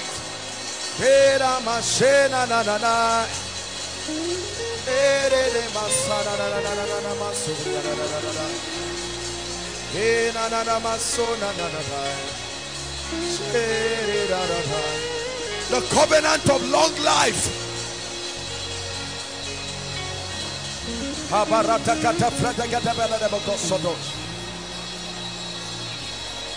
The covenant of honor, strange honor, access to kings, access to nobles, access to royalties, access to power.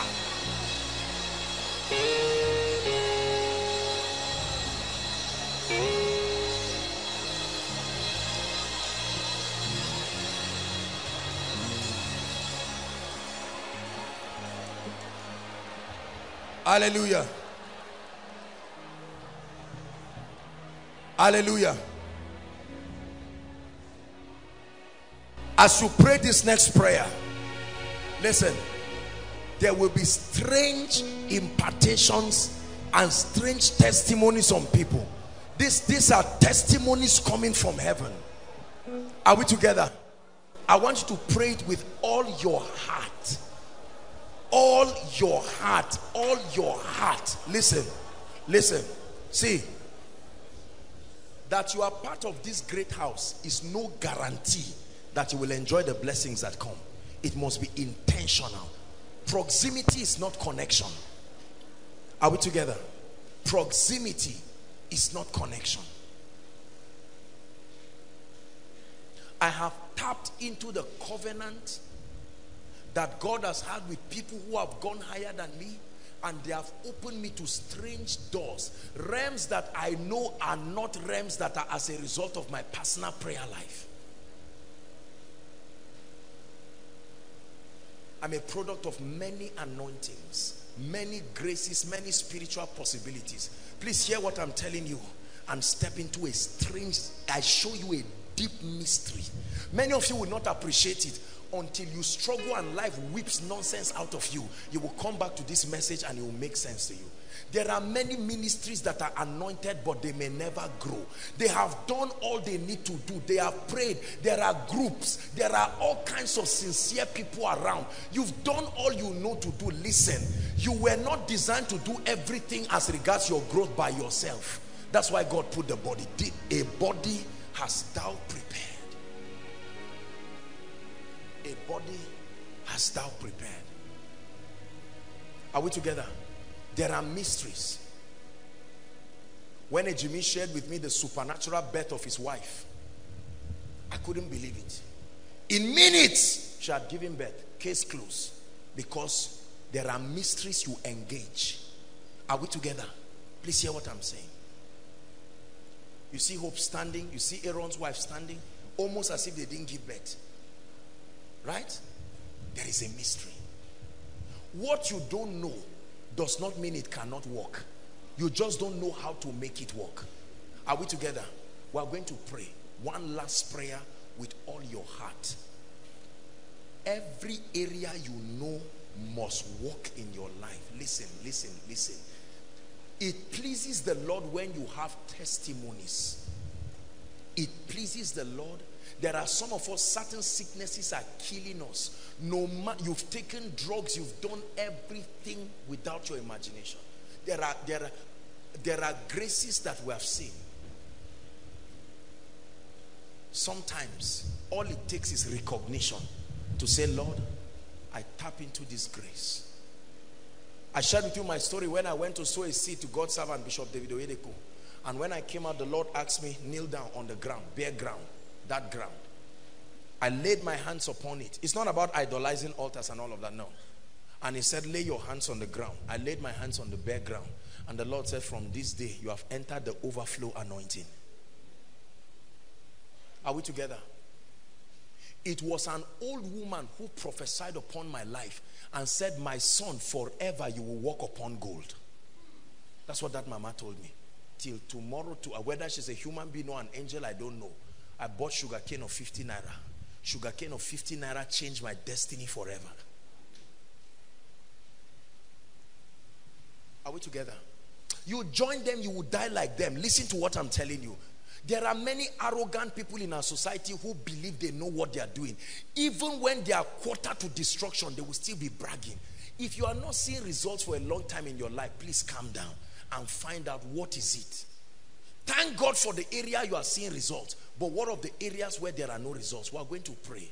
And you are going to cry to the God of your salvation in 1 minute. And say, Lord, the unction, the grace, the unction that must land upon my life now for those doors to open. If it did not come through my personal prayer life, then I take advantage of this spiritual formation that is in this house. I take advantage of this spiritual formation. Are we praying? Go ahead and pray. I'm about to pray for you, but pray.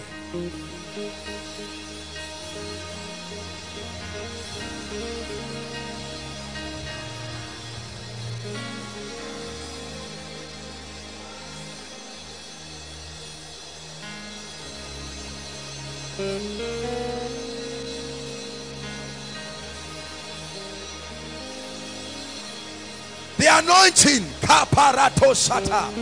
that must come upon my life, must come upon my ministry, must come upon my prayer group. The grace, let it come, oh God, let it come. Let it come, oh God, let it come. Let it come, oh God, let it come. Shakata brakata baradabala kosoto praskate. Emprekata katata pokosoto pregada badagadabosh. Makata pakarata kasekete. Emprektas katabaska bosoto badikata. Parekete kete kete pekete kotosh. Meka praskata baratatia.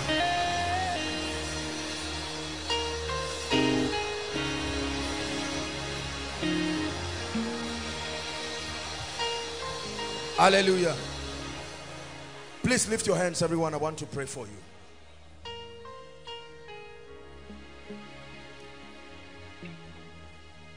Lift your hands. I want to pray for you. Spirit, break out. Break our walls down. Spirit, break out. Break our walls down. Spirit, break out. Heaven come down. Lift your hands. Father, I'm about to pray for you. Something will come upon your life right now, and I want you to believe it. In the name that is above all names. Father, it is by your wisdom and by your orchestration you designed the body. No one designed it and gave you the blueprint. You designed the blueprint of the tabernacle in heaven, and you gave Moses and said, reproduce it on earth. And the moment they built according to pattern, your glory came. Lord, there is a spiritual formation in this house that makes for your presence, that makes for influence, that makes for honor, that makes for effective prayer lives. And Lord, I pray that that grace, in no small way, by covenant, I cry upon you, the God of my salvation, that tonight, oh God, you remember your covenant with this house, and that you change the lives of people. Therefore, right now I pray, I stretch my hands. At the count of 3, I pray that this grace will come upon people right now. Father, remember the covenant. In the name of Jesus. 1, 2, 3. Take it now. Take it now. Take it now. Take it now. Take it now. Wherever you are, I challenge those mountains.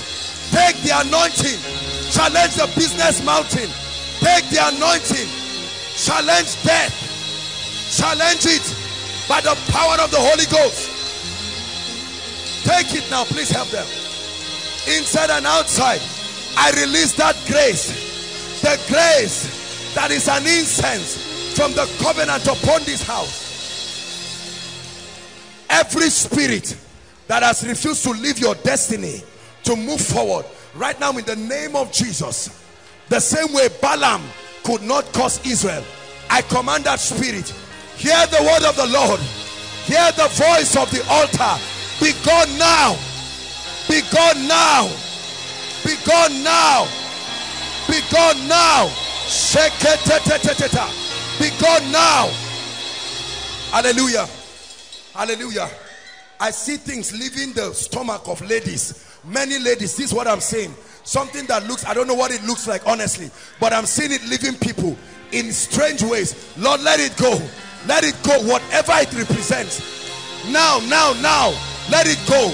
Every sickness, let it go by the power of the Holy Ghost. Heaven come down.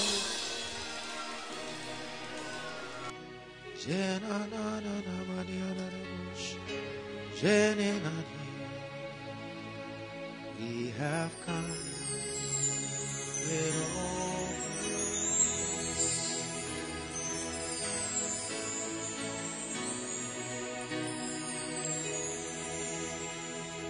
We have come.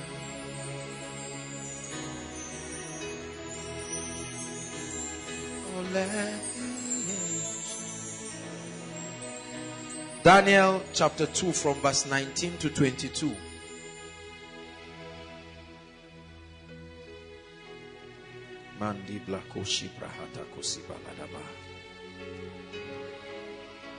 The story of a cruel king who slept and had a dream, forgot the dream and forgot the interpretation, and was mounting pressure upon all his wise men and cabinets.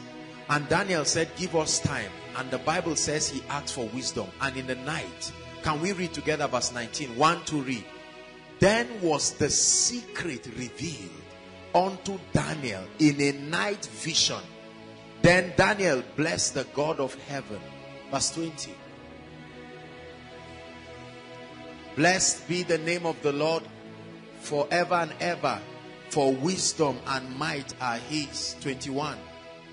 He changed the times and seasons. He removed kings and set up kings. He giveth wisdom unto the wise and knowledge to them that know understanding. He revealed the deep and secret things. He knoweth what is in the darkness, and the light dwelleth with him. He said, then was the secret revealed. Brothers and sisters, secrets can be revealed. Not everything is known by every Christian. Are you hearing me? The Bible says the secret things of the Lord are not just with Christians, they are with them that fear him. And he will reveal his covenants. He will show them his covenants. There are mysteries in our world. There are secrets that have been archived in the bowels of the Spirit. And it takes men who can press to say, Lord, open my eyes. Show me these secrets. That's why all things are not possible for everybody. Is that true? Kentucky Fried Chicken, one of the great eateries around, they have a secret recipe that till today has not been revealed. Is that true? That secret recipe is what makes them unique. Coca-Cola, till today, they have not revealed the exact formula and combination. Great men dwell upon the strength of secrets. In ancient time, it was a taboo to reveal the deepest of secrets. They were known only by the king and his envoys, those we call knights or apostles. They were the highest representatives of the king. They knew where treasures were hidden in castles. They knew secret places of escape in chambers. When they came to defeat a nation, they knew how to invoke the powers of those territories to fight on their behalf. It was an access that was given to them. And so as his ambassadors, God wants to show us. He doesn't want to hide anything from us. He said, come, let us reason together. I want to show you how I operate the heavens, so that you can draw from this and do wonders in the earth. If you believe that, say amen. So spiritual laws are real. The spirit realm is a real realm of existence, just like the physical realm. It is only a lot more superior to this realm. This realm is bounded by many things. There are limitations. For instance, this realm is purely three-dimensional. But in the realm of the spirit, there are many dimensions. A lot of people have preached that there are 4 dimensions, 5. I don't believe that. I believe that there are infinite dimensions in the realm of the spirit. Because the possibilities in the spirit are defined by what dimension you can function. Hallelujah. Praise the Lord. And so I want us to know that the spirit realm is real. The spirit realm is real. And there is a constant interaction between the spirit realm and this realm. Every single one of us under the sound of my voice, and those following us online, every single one under the sound of my voice interacts with the spirit realm every time. Whether you recognize it or not, the condition to interact with the spirit realm is just to be alive. Remember, I began the teaching last week showing us the 5 elements, right? The elements of creation. We drink water. Is that true? We breathe air. Why don't we breathe dust? We breathe air to live. Air that seems to be immaterial, but we breathe it in our material body to keep us alive. So our biological composition is an intertwining of both this realm and the realm of the spirit. Prosperity is an intertwining of the spirit realm and this realm. Success in life is an intertwining of the realm of the spirit and this realm. The anointing, the ability and the agency of the spirit. When a man stands and you look at somebody with cancer and stretch your physical hand, you may not even make contact with the person, and the person starts shaking or the person falls. It tells you that there is something more than what your eyes see. There is an interaction. Is that true? Watch this. I'm speaking to you. There is no digital connection between my mouth and your heart. But what I am saying is passing through your ears, and it has the ability to influence your paradigm, because they are spirit and life. Hallelujah. So we must rise to this reality that all we see in our world, brothers and sisters, is not all there is. Praise the Lord. All we see is not all there is. There is more. Say there is more.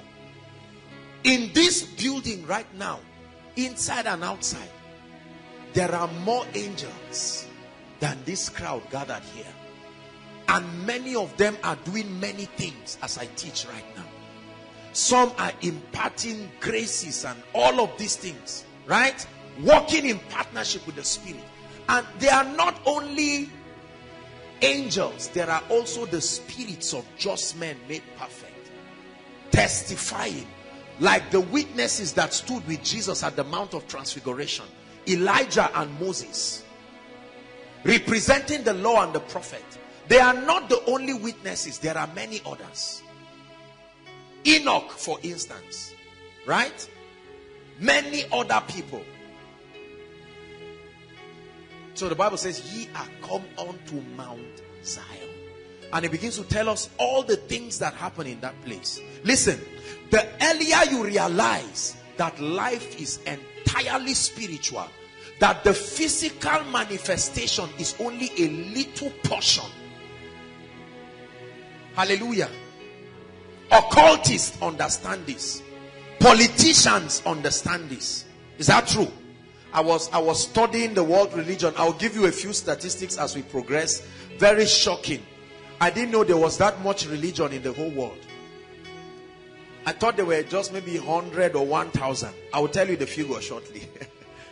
And all these religions have followers. Ardent, committed, die-hard followers. Meaning the spirit of man is searching for something. Searching for a connection with its source. Somehow, mankind knows that until you interact with this, the spirit realm, there is no stability to your person. There is a longing. So we pray to a deity we call different names for many religions, and we hope that somebody out there of a higher consciousness is listening to us. There are spiritual laws. The same way I can violate gravity and violate other laws and reap the consequences of my disobedience or ignorance, that is the same way I can stumble into a spiritual law I do not know and activate its operation unconsciously and suddenly begin to see certain things manifest physically. Are you hearing what I'm saying? And then on the other hand, I can deactivate the operation of a spiritual law without knowing and begin to receive a ripple effect in the physical. Are you following me now? So it seems to me like the journey of many Christians is a blind dashing into spiritual laws. We are not exactly sure. Sometimes we touch something that activates prosperity. And has that happened to you? For weeks you find out that favor is coming, everything is happening. And then it's like something happens and it's short. There are times that you find out that everything you say in prayer comes to pass. And then other times you pray and it's as if you are talking to yourself. Hallelujah. There are times you suddenly step into a dimension and seasons and you are having dreams every night. And everything you see is coming to pass. And then certain times, what is responsible for this opening and closing of the gates of the Spirit? This is what I want to teach you. The reality of spiritual laws. Even for preachers, there are times you stand to preach and you sense an unusual open heavens. You are just ministering and my goodness, scriptures that you read years ago that you cannot even quote normally suddenly come to your mind and you are quoting them verbatim. And other times it looks like you stand and you are wondering, I hope I'm not messing up. Listen, if you get what I'm teaching you, you will keep certain portals of the Spirit open perpetually. Hallelujah. Certain people have touched this realm in different forms. Hallelujah. Now watch this. The fundamental principle I want us to understand as we explore this very sensitive teaching, because what I'm going to be saying will rattle many of us. Hallelujah. Some of the things that I'm going to be saying will challenge us, but I want you to follow me. The fundamental principle I want you to have at the back of your mind is that everything created belongs to God. You will see the advantage of this statement as we progress. Everything created belongs to God. Secondly, all power belongs to God. Hallelujah. All power. Psalm 62 verse 11, please, quickly. Psalm 62 verse 11. It says, once have I spoken and twice have ye heard that all power, everybody shout all power. All power. You went to school. What is your understanding of all power? Meaning, if there is any performance that ever occurs, any manifestation of the supernatural in the earth to any degree was either a release or a corruption of power that came from God. Please follow me. God has spoken once. Twice I have heard this, that power belongs to God. Look up, please. When a magician takes a white handkerchief, please follow me tonight, and waves it and brings out a dove out of it, what happened? What happened? Hallelujah. When a magician slices himself into half and holds the remaining half of him and is walking, and bastardizes your knowledge of physics and biology, what exactly is happening? Listen to me. He said, once have I spoken, twice. In other words, I emphasize it as a witness that all power belongs to God. That means the central force in the realm of the spirit is not astrology, it's not the constellation. The seat of power in the spirit is God himself. Just follow me. Every religion is the hybrid of a man's pursuit to uncover and look for this mystery entity that we call God. And over time, what has happened is, listen, fallen angels. You know, I spoke to you about the pre-Adamite dispensation. We spoke a bit about that, right? Realities that predate Genesis 1. You find that in Job 38, right? The creation, we spoke a bit now, last year, this year, the creation of angels and all of these things, right? Now watch this. Let me show you a few mysteries in the Bible. Have you read in your Bible that stars fought for a woman called Deborah? Question, was she an unbeliever? Have you heard that thing, that stars fought for Deborah? Have you heard people mention statements like, you were born with 10 stars? Whether you believe it or not, just follow me. I'm not teaching you Scientology. I'm provoking you to be mature. Just listen to me. Are you following me now? Many of us come from different cultural backgrounds, where at one point or the other they have brought somebody to your house. Hello, Baba, Mama, whatever. They shall brought somebody to your house, and he was able to do certain things, whether he used kola nut, whether he used whatever, and he began to unveil certain things. Either reveal the person that stole, is that true?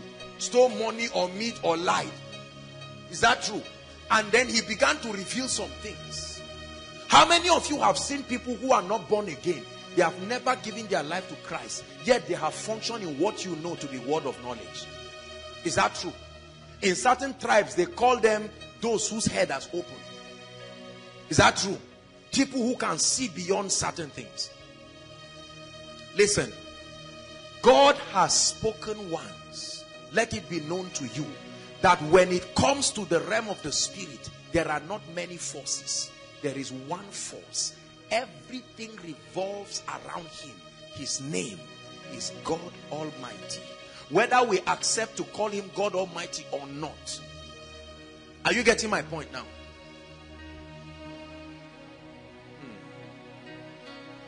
So how come Satan can manipulate power? How come traditional rulers can manipulate power? Please follow me. How come a man can look at this lady and say, look, you will not give birth. Case closed. He didn't ask her whether she had faith or not. He just spoke on the strength of something he has been taught. Is that true? How come people read magical books? All kinds of books.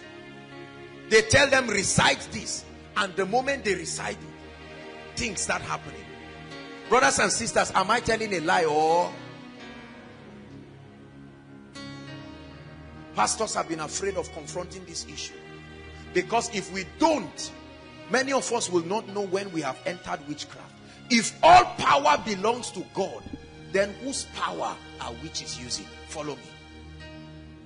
If all power belongs to God, then the religions that can turn, there's the video of a young guy that walked upon water.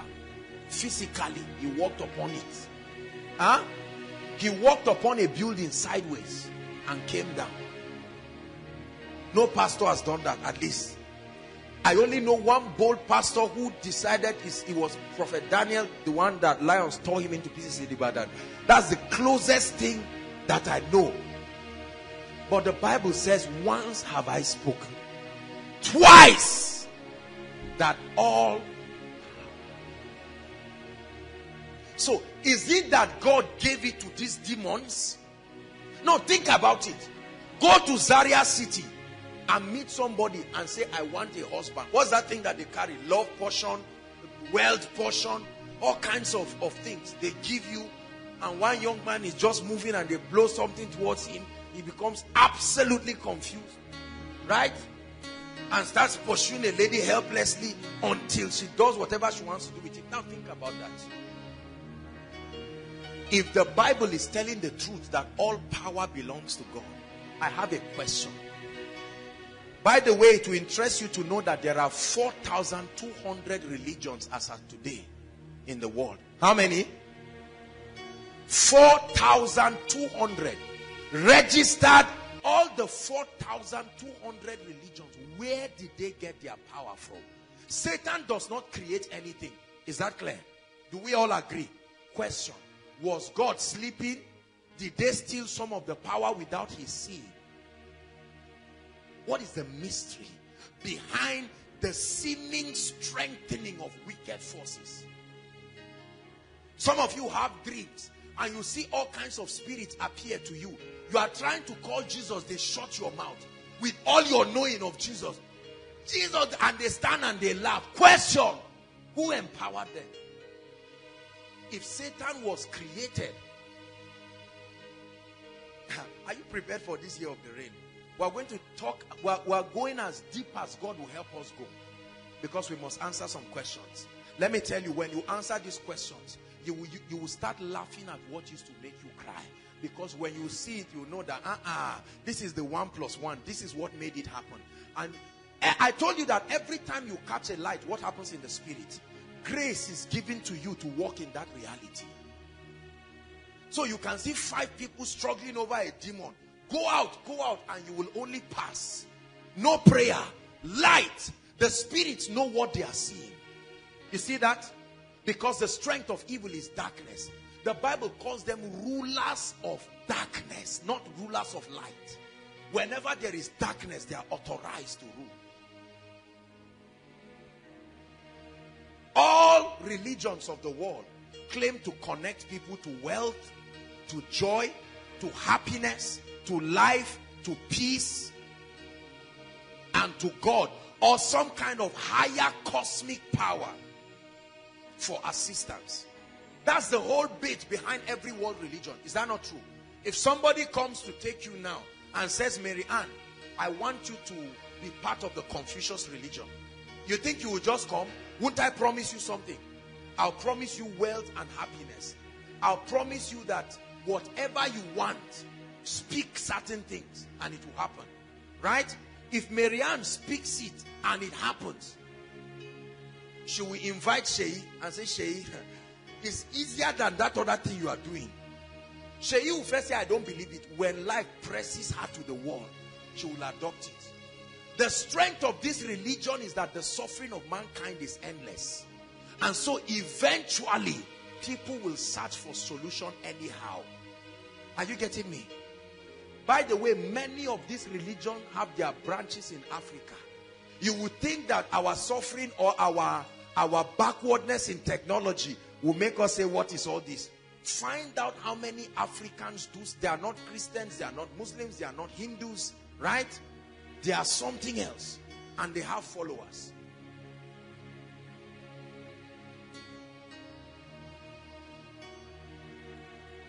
There is an acclaimed personality in this nation. I told you that I've repented from mentioning names. Acclaimed personality who, I think for 48 years or thereabout, I don't know if it was him or his brother or somebody, who never came out. Never came out for about 48 years. Look, even if you are sitting down for 48 years, power somehow, the devil must come upon you. He must land upon your life and interact with you. Sacrifices that men have made. Now the question is, brothers and sisters, if God is good and God is great and he does not eschew evil, what would be the explanation to the seeming empowerment? Preachers have taught that the power you have, the power Satan has, is your power, or he collected it. How did he collect it? Collect it back. The question, how did he collect it? You know, we generalize things that we owe people. Demon is working with something that is solid and provable.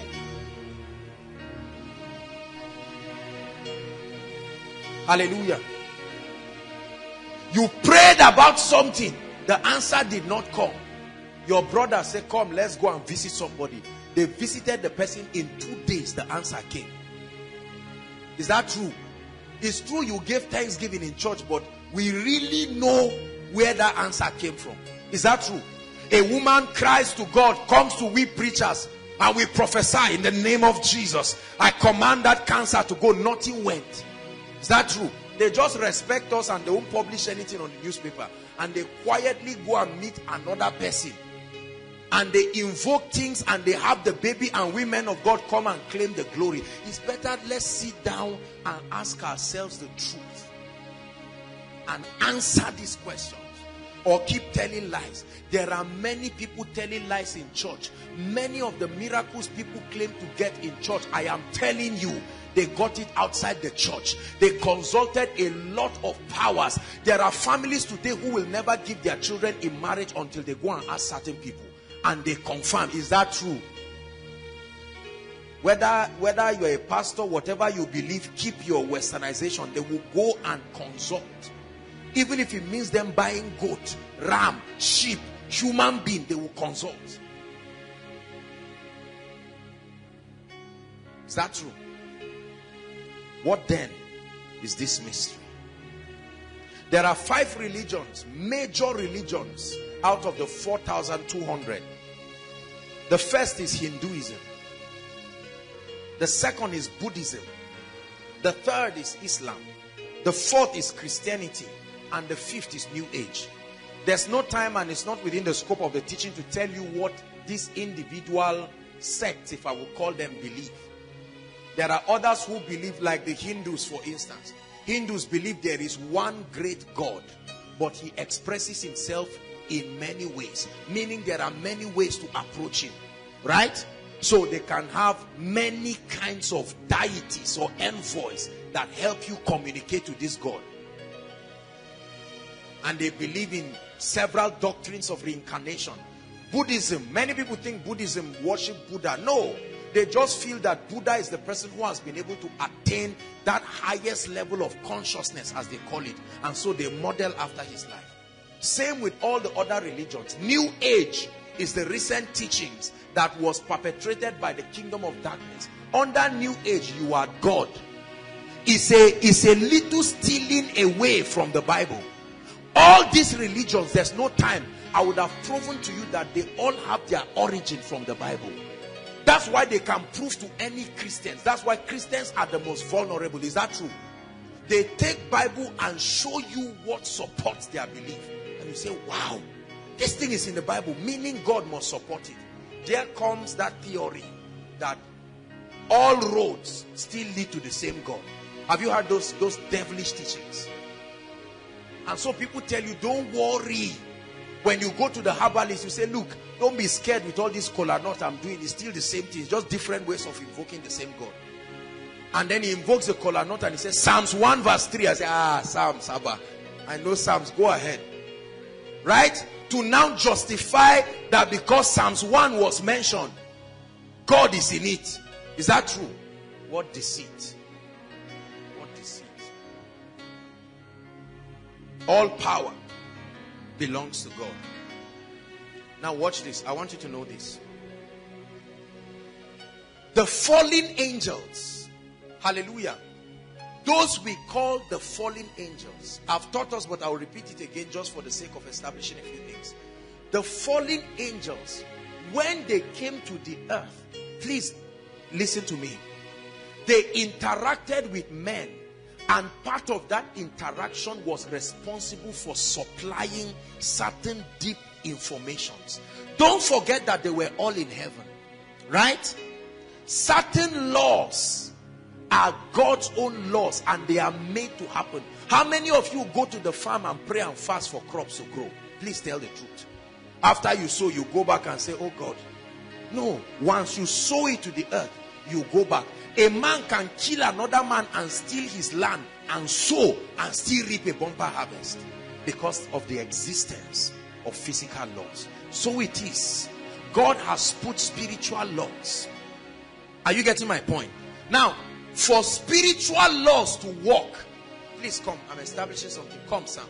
For spiritual laws to work in the spirit, a spirit must assist you in activating its operation. Are you getting the rules? For any spiritual law at all to work, there must be a spirit entity that will assist you.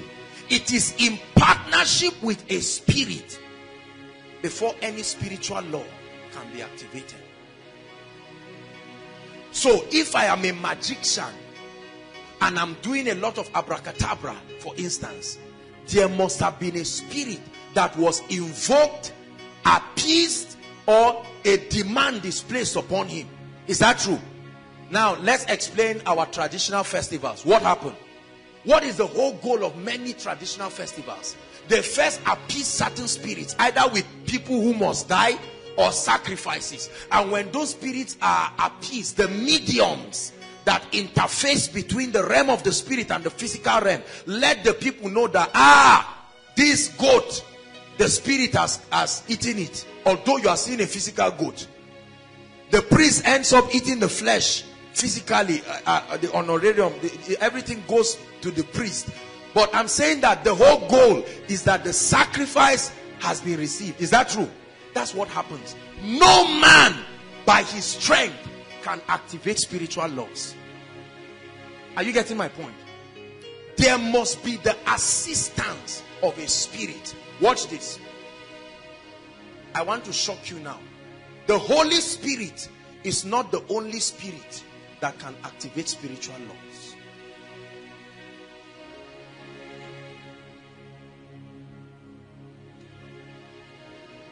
Just follow me. The Holy Spirit is not the only spirit that can activate spiritual laws. The spirits of dead men can activate spiritual laws. Ancestral spirits can activate spiritual laws. Demons and spiritual wickedness that operate in the heavenlies, on the strength of the fact that they are spiritual entities, they can guide men to activate spiritual laws. Watch this. So there is a universal law in the spirit.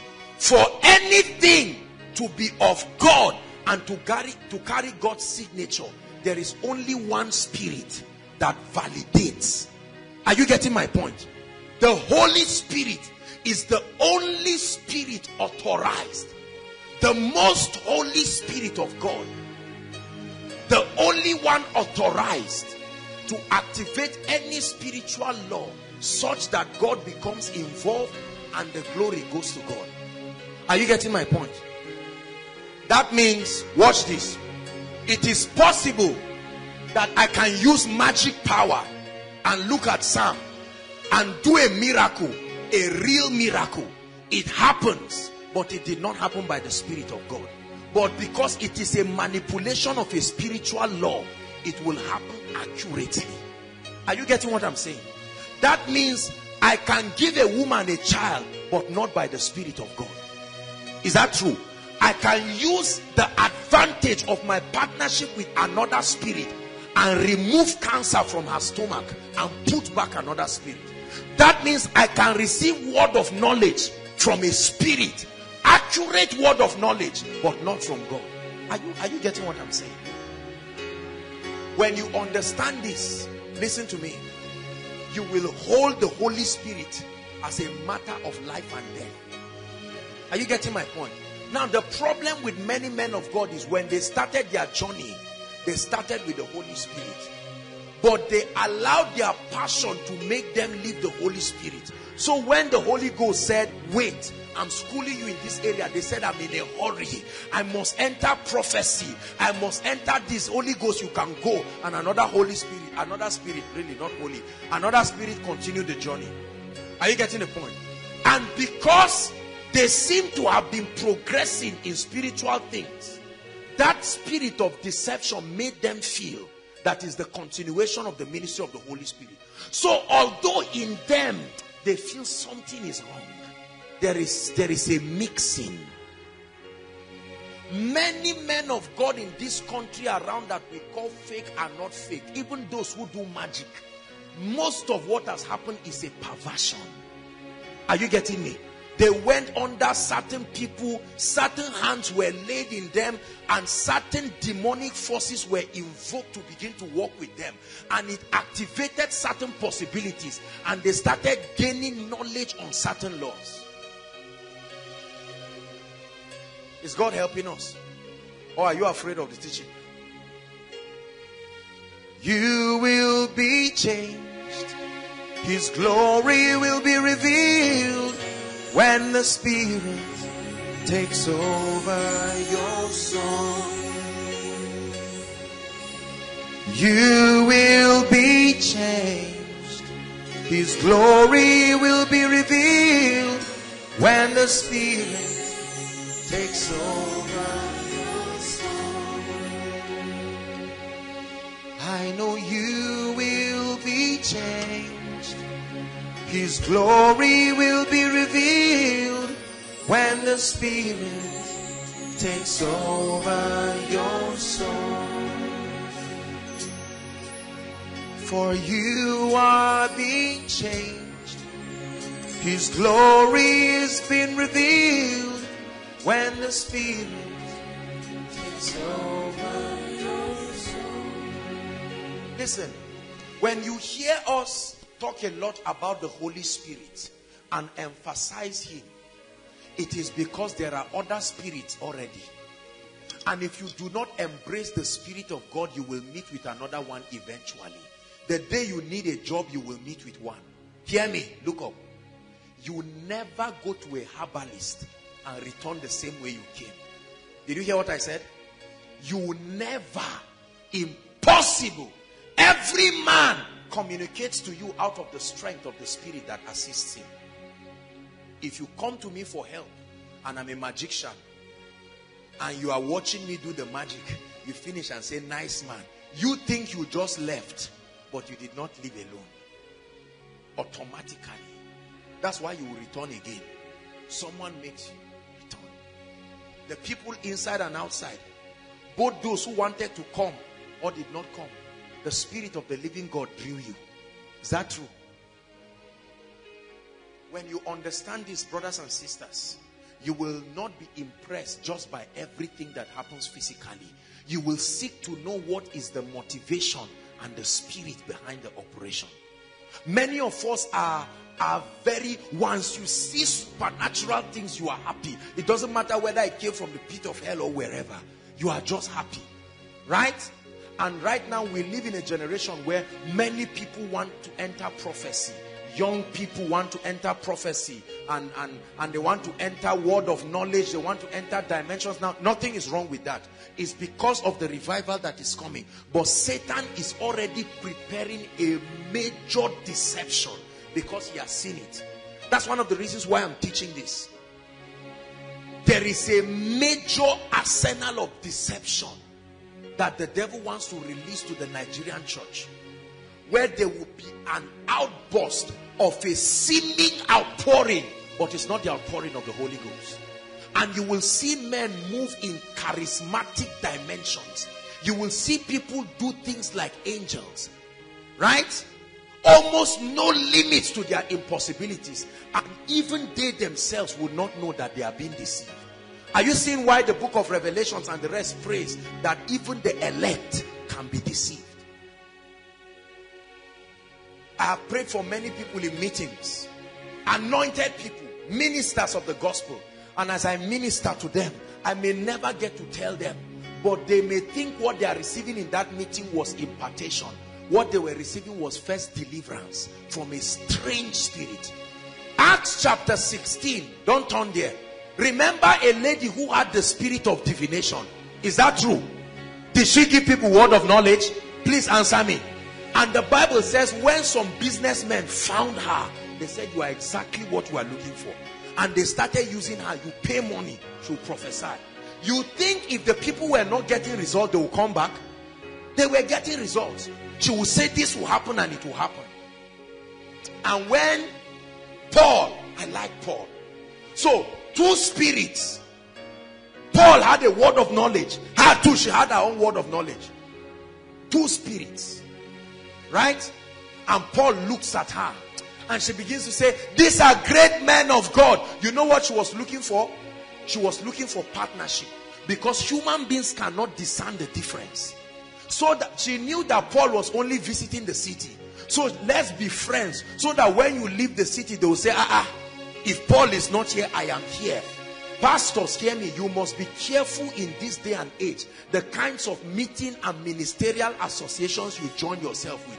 There are many of us, they invite you everywhere to preach with everybody, and your answer is yes, sir. You think you are saving sinners. You will enter the midst of devils without knowing, and they will corrupt the authenticity of the grace of God upon your life. Are you getting what I'm saying? It will be a 3-day meeting. You will be the one to start first. You will start and there will be mighty signs and wonders. When you finish, devils will come and hug you and you will snap together.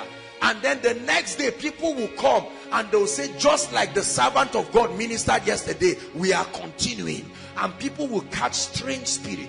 There are meetings people have gone to. The moment they left the meeting, lust came upon their lives. And they started looking for ladies uncontrollably.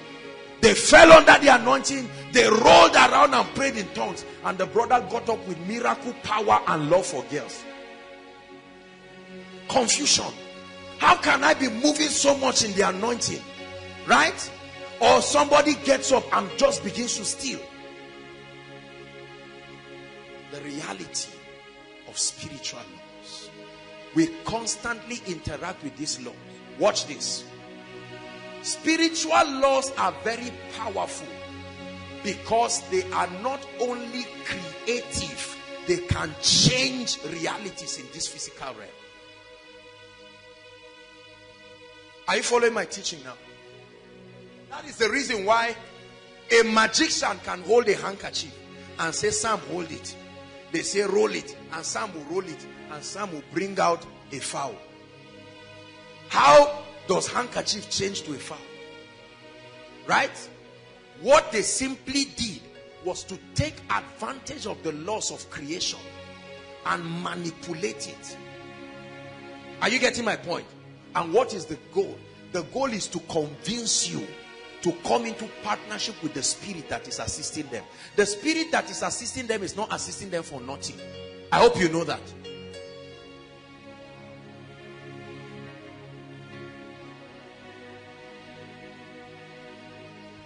When Jesus was on the earth, he was not the only one doing miracles. I hope you know. Remember, there was a certain time the disciples were angry and they were complaining that there are some people that are doing miracles somewhere. Oh, Jesus, you are the happening man. Where did this? And we are your other people. So if it's not you, it should be us. Where are these strangers coming from again? And Jesus made a very controversial statement. He said, whoever is not what? Against us is for us. Spiritual laws. So Deborah could look at the stars and say, stars, I understand what you represent to the inhabitants of the earth. Align yourself in a way that the powers that the men use for war will not work. And the Bible says the stars fought for Deborah with the permission of God. Joshua, my namesake in the Bible, what happened to him? He looked at the sun and said, if this sun goes down, they are going to kill our people. Because of that, sun, stand still. Right? Daniel went to bed and the secret was revealed. And he said, oh king, I know what you saw. You saw a being, an image stand with the head of gold, the breastplate of silver, and you saw clay mixed with metal at his feet. And he began to describe the fall of different empires, the Grecian Empire, the Babylonian Empire, and down to the new age that attempts to communicate towards virtual reality. That's the last empire, the feet that is a mixture of clay and iron. One side the government is soft, on another side the government is hard. It's a mystery. He saw it described. Brothers and sisters, listen to me. The proof that God is in a thing is not just in the result, but the spirit that initiates and sustains that process. This is where I'm driving at.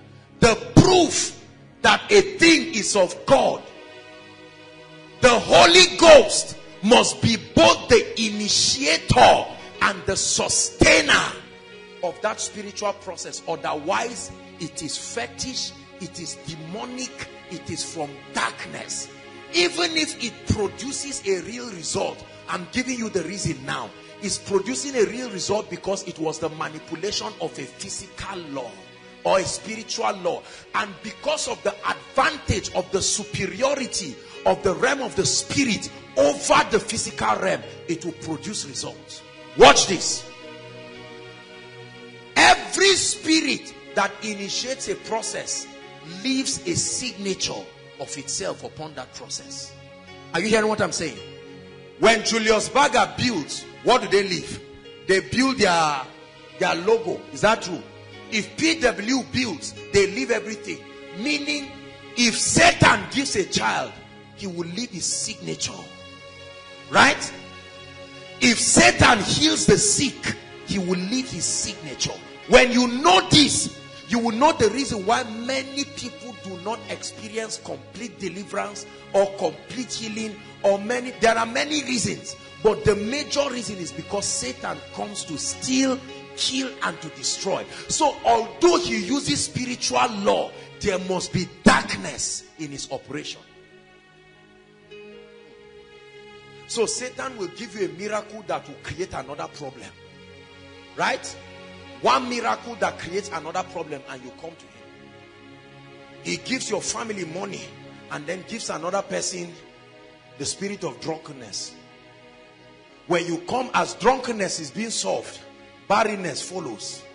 Right? There is a signature. One law being activated and causes another one. That's why it is the blessing of the Lord that can make rich, and there will be no sorrow. There is always a signature of darkness that signs upon whatever comes from Satan. Please hear me tonight. Not every open door is anointed. The fact, if you force a door in the spirit, it will open.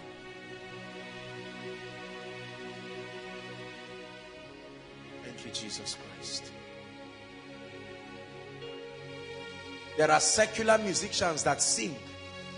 And for those of us who used to listen to their songs, or those who listen around as we pass by, when you hear their voices, you know that this voice it has a glory that is not physical.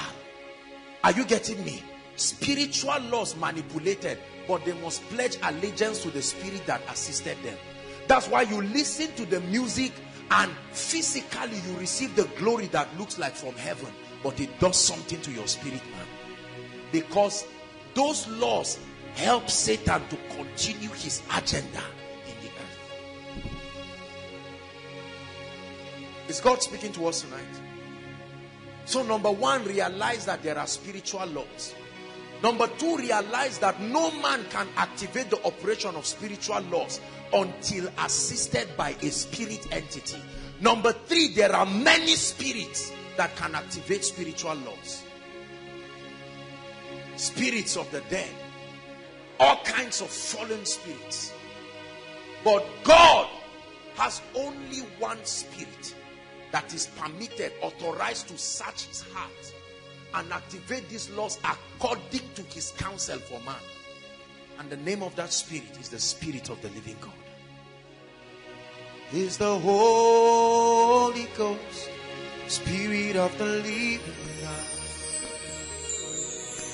He's the Holy. Is number one, we have not allowed the Spirit of God to teach us these operations of the Spirit, so that we can align ourselves with these laws of the Spirit. I may just touch on one of the laws, or maybe two of the laws.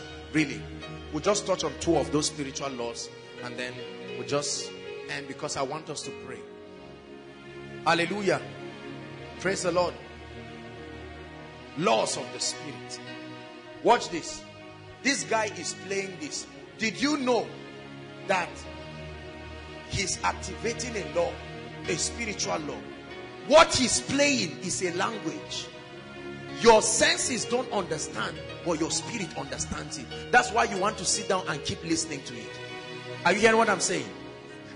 The melodies. You know why many people are addicted to secular music? Honestly, it's not just that they are bad people. It's that those melodies are languages. They draw your spirit. But because those who sing them have fraternized with certain spirits, they draw you and they induce the operation of certain strange spirits. So you hear him playing what he's playing. He's playing the strings and is doing something to your spirit man. If a herbalist sits down and plays, you will keep enjoying and you will fall down, but not under the anointing of the Holy Ghost. You will fall down and stand up and something will land on you. Are you getting that now? So it matters what spirit you sit under. It matters what spirit produces the result that you celebrate. It matters not just that results are being produced. Brothers and sisters, hear me. If we do not rise to understand the laws of the spirit, we who are the sons of light, I want you to know that many people will run to the devil and he will give them the result they want by operating spiritual laws and take their souls in exchange. If we do not rise to contend for the power and the grace that will cause fruitfulness in the life of women, they will go to babalawos every day. We can be grumbling and be calling everybody fake and calling everybody. We have to be careful because some of us are the ones who are fake. Not just because we are going to herbalists, but we have refused to hold on to that which is real. See that? Praise the Lord.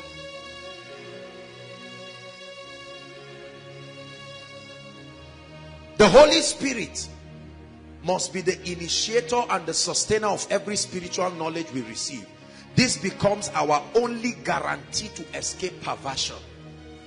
The Holy Spirit is the only guarantee that will escape perversion.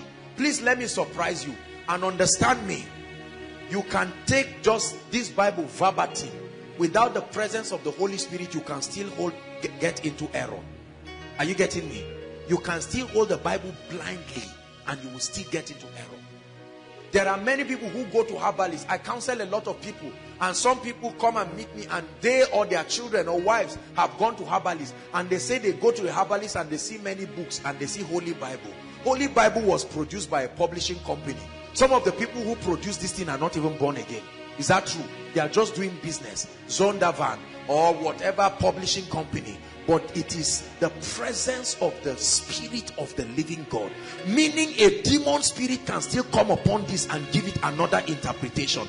That's why every sect of the Christian faith uses this. But they got another interpretation by the interaction of strange spirits. Genesis 11. That's what happened to Nimrod Cush, the origin of witchcraft. Nimrod Cush, these fallen angels appeared to him. In fact, before Genesis 11, the days of Noah, the Bible says strange aliens started coming upon the earth. Is that true? And they started sleeping with the daughters of men. Brothers and sisters, our ladies are smart people. Do you think an angel will just come with wings and horn and say, Marianne, I'm in love with you? Won't you run? If you see a beast with tail, with horn, says, before he says, I'm in love, you will run away. These beings were not daft. They came and walked like men. I told you angels don't have wings. And there is no record of angels with wings in the Bible. Those who have wings are cherubims. In fact, angels appeared with people. They ate with people in the Bible. Is it not true? Angels ate with people in the Bible. When the angel appeared to Mary, she didn't say, I'm afraid. She wondered what the salutation, not the angel. Meaning they had been seeing them. When the angel appeared to Zechariah and all of these kinds of people, it is the seraphs that cover.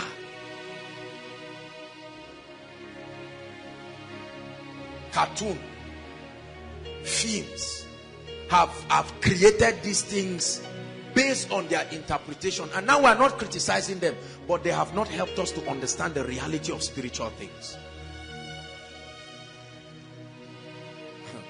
Hallelujah. Are we following now? I sense the presence of God. There are so many spiritual laws. I want you to know that. If I ask you what are the physical laws, you will name them. Sir Isaac Newton, in his study of mechanics, came up with several laws, right? There are our fundamental laws, first, second, third law. There are all kinds of laws. laws of thermodynamics, conservation of matter, physics and chemistry has all kinds of law. Newton's law of universal gravitation. There are all kinds of law. Chemistry, Le Chatelier's principle of equilibrium, all kinds, the Schrödinger equation. All of these things are men and women coming together in an attempt to explain laws. There are laws that guide our understanding into quantum physics. Right? When we do chemistry, qualitative analysis and all of that, we try to use the colors or the things that emanate from solutions to be able to help us know what ion or whatever it is that is there. All of these are physical laws. In the same way, there are spiritual laws. Spiritual laws. Spiritual laws. Bless you, Sam. Sorry. Hallelujah. Let's touch on two of these laws, can we?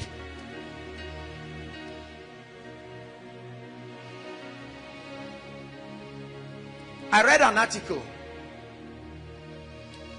There is a powerful series on finance. When we are teaching that one, we will share it. But let me give you the preview. The anchor scripture to that series is, "Thou anointest my head with oil, and my cup runneth over." There was a relationship between the anointing on his head and the running over of the cup. Thou anointed my head with oil, and my cup runneth over. Hallelujah. Now, a wealthy man was once asked what the secret of his wealth was. And I got to find out that all he said was he found an ancient manual. Right? A manual that dates 2,300 years ago, written by a Greek philosopher. That manual, they said, seemed to contain some magic powers that even if you read just the title alone, fortunes will begin to come to you. I know some of you with all this message, you are saying, where is that manual? I can ask God for forgiveness. Where is that manual? Repent, this is the year of the rain. Many of you have suffered, it doesn't matter what. Where is that? Some of you will go and browse it after this meeting. Is there an online version? Let me go read it and come for miracle service. Hallelujah. That means, you know what these Illuminati and secret societies and all these occultic organizations do? They are men and women who interacted with these spirit beings, and they reveal to them a lot of these spiritual laws. They reveal to them that this universe is not just sand. They reveal to them that air is not just air. Water is not just water. And they have excellently archived this principle through centuries. Right? Let me tell you, these were the very principles that kings used. Did you hear that in ancient times kings had scrolls and certain things were written? In fact, part of the writings were magic formulas that will open certain doors. You see them in some of the films that you watch. All these things were an aberration of spiritual laws. What does that tell you? That means truly all things are available for life and godliness. If we can allow the Holy Spirit take the word of God and guide us, all things are really possible. Hallelujah. One of the most prominent business law among many business people is what they call the law of attraction. I don't believe it in that sense. And that law teaches that it is an extension of Newton's law of universal gravitation. That the earth is a living thing. Right? And it begins to say all kinds of things, and it credits the power to Mother Nature. It makes it look like Mother Nature is supervising our activities. That's demonic from the pit of hell. The devil will never give credit to God. And they have used it and made children brilliant in school. They have used those laws. How many of you have seen all these things they spoke about? They speak about hypnotism and all of this. So I know I'm stretching you tonight. Some of you are wondering, who am I now? Am I a Christian?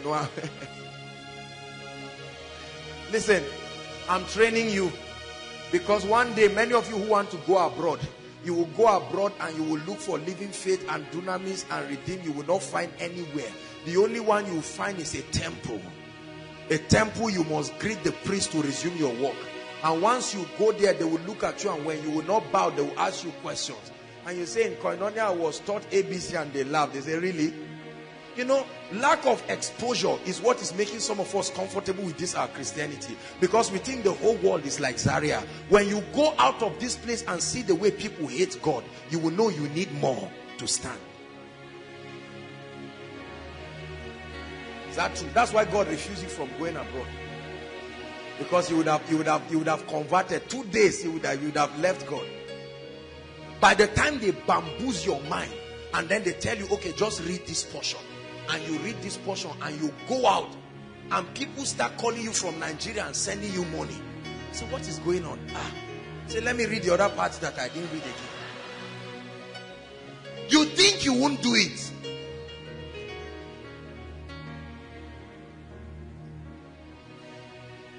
Hallelujah.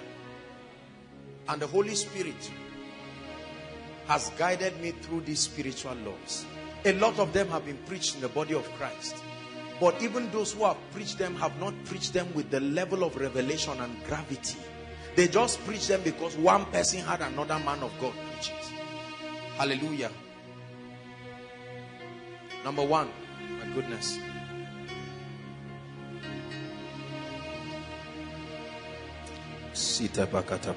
Pray in tongues for 1 minute.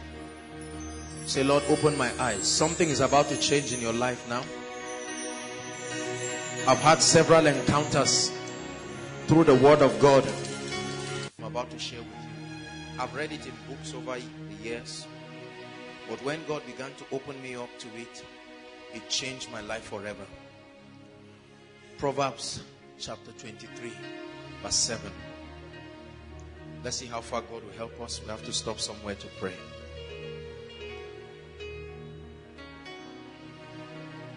What you are about to learn must change you. I'm telling you, you will be so changed, you will be surprised. Many of you will carry the presence of God. You will carry the glory of God. You will see breakthroughs happen in your life in ways that will surprise you.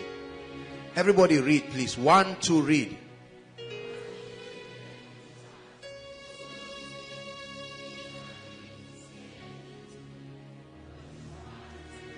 Just the first portion, the first clause. 1, 2, read. Listen. The Bible says, as a man thinketh in his heart. It didn't say so he will become. So he already is. As a man thinketh in his heart, so he is. I learned, and I have seen it. I taught the heads of department during our retreat a bit of it, and the Lord has permitted me to share this now. That your life, listen to me, your environment and the quality of your life is a reflection of both your mindset and the sum total of your belief system. Listen to me. Your life, the quality of your life today, the quality of your life, the quality of your environment, the quality of the works of your hands and the things that you do is a direct reflection of your ideologies, a direct reflection of your perceptions about God, about life, about wealth, about whatever it is. The Bible says, as a man thinketh in his heart. That means your life will eventually open up and reveal to the physical what is in your heart. A powerful spiritual law. That your life and your environment will eventually become a reflection of your reality. My goodness. My goodness. That means heaven is a revelation of God's mindset. Heaven is a reflection of the excellency of his thoughts. Earth is a reflection of the mindset of mankind. Selfishness. Watch this. I don't know if it was last week or so that I said it. I think I shared it during the retreat. Take a security man Is that true? Take him to the office, assuming you have a corporation with 3-story buildings. The last story building belongs to the CEO. Take the security man to that story building. Leave him there for 2 weeks. That office will start reflecting his mindset. Right? Immediately. Because when the man sits on that chair, his mindset will refuse that reality. First, he will feel he does not qualify for it. And then second, he will be afraid, because he will think that after a while they will come and take it. So he will say, let me steal and loot. The first thing is he will remove, what did I say that day? Stabilizer. He will steal the stabilizer and run away and sell it. I say, how can you put the big stabilizer, 10,000? I mean, the light is regulated from NEPA or what they call them now? Power holding company. Praise God. So he will steal it. The next time he will see a beautiful artwork, and he will say, how much will they sell this one, please? They say 20,000. I say, go and sell it. There are two, sell one and leave one. Right? You give him a glass cup. He says, no, package them together. Let's sell it. Buy me a rubber cup, please. I'm contented. His mindset is already playing out. He will step into the place dirty and won't clean it. Right? He will eat food and leave it there. He will litter document. He will take any piece of paper and clean water with it, not knowing what the document is. At the end of 2 weeks, that office has reflected his ideology. That's why those who wants to be a millionaire, none of them ends up being a true millionaire after 5 years, because what they have gotten does not subscribe to the truth, the principles that brought it. You never become wealthy by receiving dash money. I'm telling you this. There are people who receive 100,000 every month, maybe from parents or well-wishers, but the revelation they have about prosperity, about God, about money, drives wealth away from them. Is that true? Are you getting me? There are men of God whose churches you will never see miracles happen, because there is a mindset about miracles they have that will never allow the Holy Spirit to bless people. Is that true? They don't want to see anybody fall under the anointing. Say, don't disturb us with noise. We want order in this church. And because of that, although they are God-fearing, the Holy Spirit wants to do great things, but their ideology. So listen to me. The only way to change your life is to change your mindset and your perception. Listen to me. I was teaching the leaders and I taught them this. I told them, do you know why some ministries have the best of everything? Have you wondered why? You see certain ministries, the best keyboardists, the best computer people, the best sound people. Let me tell you why. Because the mindset of that man, right, will bring to that ministry people who are consistent with his ideology. There goes the saying, birds of the same feathers do what?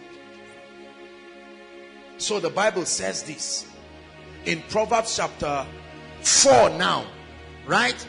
4 verse 23. It says, guard your heart. You see that? With all diligence. This is the Bible. It said, keep thy heart with all diligence, for out of it are what? The issues. The quality of your life is locked up within your mindset. I believe God for anything.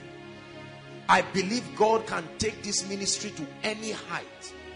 Hallelujah. I do not ever believe that there can be limitations in the work of God. That's my mindset. Right? That's why you see members of Living Faith, for instance, they are men of faith because they are a reflection of the conviction of the founder. Being a man of rugged faith. It's in Living Faith you hear that a man died and they carried him and rubbed oil from his head to his toe till he came back. And they come to testify. Do you have the guts to do that kind of thing? It's in Living Faith you hear that a man died and for 3 days his wife was with the man on the bed and said, you are still my husband, you are alive. And after 3 days he comes back to life. He did not need to necessarily change them. He first changed himself. Listen, if you are not changed, your words will not carry power. Your words only reflect the authority based on the change that has occurred in you. That's why, see, let me tell you, if Creflo or any of these people who are really wealthy come right now and teach you on prosperity, some of you will be crying and you hate poverty forever. Not necessarily because what they are sharing is deep. They are communicating their reality. If Sam comes and holds the mic and begins to worship, what he is reflecting to you is an overflow of his reality, the deposit of the anointing within him. Are you hearing what I'm saying? That's why you can listen to another musician and nod your head. And Frank Edwards, for instance, can sit on his keyboard and play the same song and you are crying. Brothers and sisters, leaders influence people by becoming the change they want the people to be. Right? That means when I become convicted by my ideologies, it will influence your perception and it will be easy to change you. That's why the more successful a man becomes, the easier it becomes to influence others, because his life now has sufficient testimonies. Are we getting blessed? Many of us want to see changes in our lives in 2015. Hear me. Change will never come if you are still blaming people. You and God, in partnership with his word, are the only requirements for that change to come. If you do not allow the word of God to renew your mindset, I promise you, you will never get anything in your life that has not first become a reality and a deposit in your spirit. Is somebody hearing what I'm saying? That's where it is out of this that all kinds of religions bring a lot of metaphysics and what they call astral meditation, right? So they tell you, put a picture of the Jeep and you look at it and say, they say, now see yourself in the Jeep. They say, I'm driving. You see, that is madness. But I'm only trying to tell you that they stole those laws. They are an aberration, a corruption of spiritual laws. That's why whenever God wants to bless a man, God convinces you and makes sure you agree with him. If you don't agree with him, it will never happen in your life. For a long time, God kept telling Abraham, I want to change you. Abraham could not get it because of his idol worship mentality. And God said, come out. I don't know what to do to you. Come out. He said, start counting the stars. Abraham was counting. And he was seeing, he will count and miss. God said, do it, just continue. And his mind was acclimatizing. And Abraham said, wow. And the Bible says, finally, Abraham believed. And it was counted unto him for righteousness. When the angel appeared to Gideon, Gideon said, don't deceive me. The angel took time. He didn't quarrel Gideon because he knew that if Gideon did not agree with him, nothing will happen. And Gideon said, I need proof. Let the cloth be wet. Let the ground be dry. He said, no problem. If that's what it takes to adjust your mindset to authorize us, go ahead. And Gideon said, now don't be offended. Let the cloth be dry. I want to convince myself. When Mary said, how shall these things be? Gabriel owed her an explanation. And it took time to explain. And she said, I believe. Although I've never seen how a woman gives birth without a man, but I believe. And he said, be it unto me according to your word. Instantly she got pregnant. Zechariah had seen a lot of spiritual laws. That's why when he doubted Gabriel, he said, let's shut the mouth of this man. He's going to use the next spiritual law I'm about to teach you to change what we want to do. Is somebody learning something? Hear me.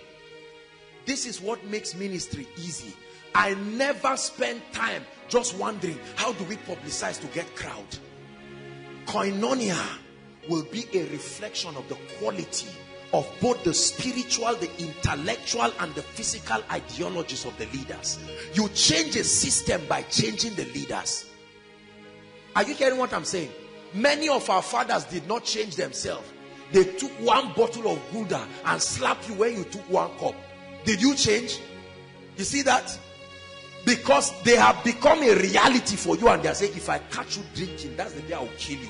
Go and buy me Gulda Joe. They just finished talking to you and they said, go and buy it. Please hear me. If you want to see changes in your life, you are going to have to find out what ideologies have kept me where I am. There are some of you who never believe God can bless you. Right? As you're looking at me right now, if God even says he will give you 100,000, you say, amen. You know that kind of unbelieving amen. Listen, let's not make God look like a liar. This is the year of the rain. There are some of you who God wants you to walk in levels of anointing you have never seen. There are some of you who God wants you to walk in certain depths. But do you believe him? There is nothing God has told me that I've not believed. I don't announce things till I'm sure I've believed it. When I believe it, I don't care who believes it again. So be it. The word of the Lord will come to pass. When God told Noah, he said rain is coming, build an ark. Do you think Noah just said, yes sir? No. Noah would have said, God, my name is Noah.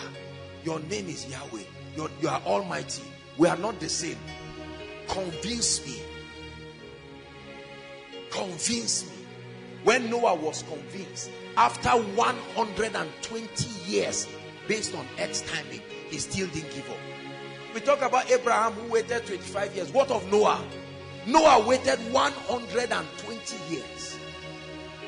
I'm sure people will say, look, when we were 50 years, when I gave birth to 3 children, this stupid man was busy building this ark. He has been searching for gopher wood around the whole world to build, searching for gum, searching for a lot of things. And then when he finished, we now saw him going to the jungle, looking for every kind of bird. Imagine what they would have told his wife. Say, madam, did you have to marry this man? But listen, one day, his confidence in God showed him. Listen, you may be tithing now. You are seeing what God is doing in your life. You are seeing the anointing of the Spirit upon your life. It may not show. The Bible says, why we look not at the things that are what? Seen. But the things that are unseen. I'm giving you a scriptural proof. It said, for the things that are seen are what? Temporal. That means there is a level of confidence and renewal that can change anything you see before you. Brothers and sisters, do you believe this? Pastor Jakes is here. He will testify. Right from when the ministry, this used to be all of us. We form Aaron is here. We form a circle and I'll just sit down on the floor. I made certain statements like a fool. Right? But today, and listen, this is not even it yet. You wait and see what God will do with us. Oh, I believe him. I believe him. Absolutely.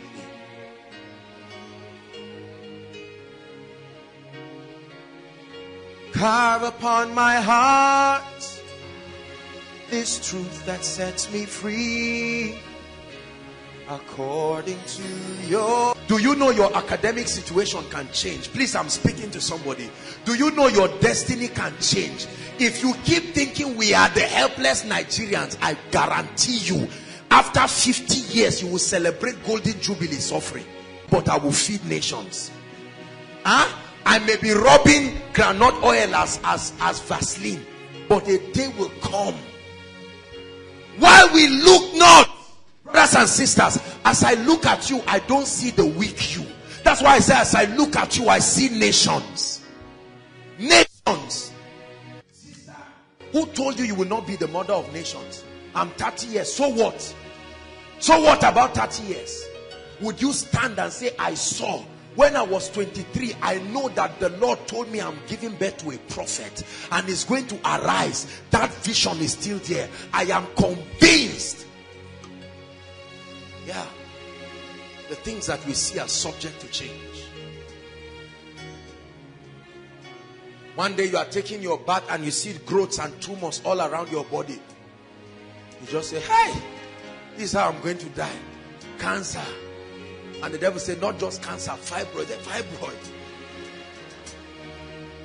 Notice, do you know that many sick people may carry certain sicknesses for years and never fall sick because doctor has not told them.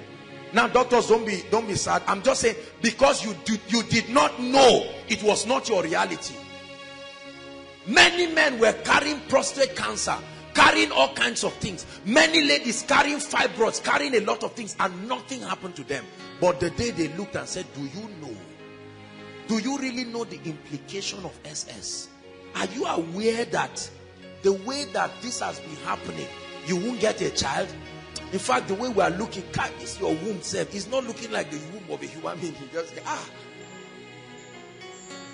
and you now start saying that means no marriage. A godly brother comes and you say, my brother, I'm pitying you. I don't want you to suffer in this life. Reality. I hope you are laughing and you are, see, I'm telling you the secret to some of these results that you see. These are my contemplations. Those who know me know that my reality is defined. I never surround myself with nonsense. You don't come around me gossiping and speaking, because I know that I am absolutely in control. This has become the mirror to my world. This is how I see things. I only see things consistent. When I'm going for a meeting, I know there will be an outpouring of the Spirit. I don't care whether they have faith or not.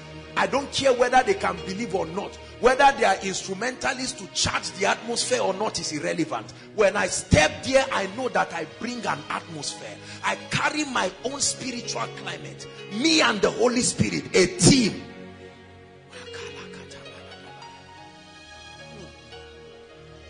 The workers in this ministry have received of this Spirit. That's why in the afternoon they arrange chairs and they dress. Who guaranteed them that you were coming? Did you sign a form? We having the same spirit of faith as it is written. Koinonia, hear me tonight. We are only 23 or 24 days into January. You can sit down with this, your belief system, and you will celebrate Christmas in this condition. Or you can rise up. But I know people who love God, they have died. I know people who love God, things have happened. Brothers and sisters, we are talking about you here, not your neighbor. The just shall live by his faith. Hallelujah. Do you believe this? I read a story of somebody 109 years, still alive. In fact, 3 women. They were even putting makeup. 109 years. Alive and strong in the midst of this wicked world. They don't expect. What do you expect in your life? See, these are powerful spiritual laws.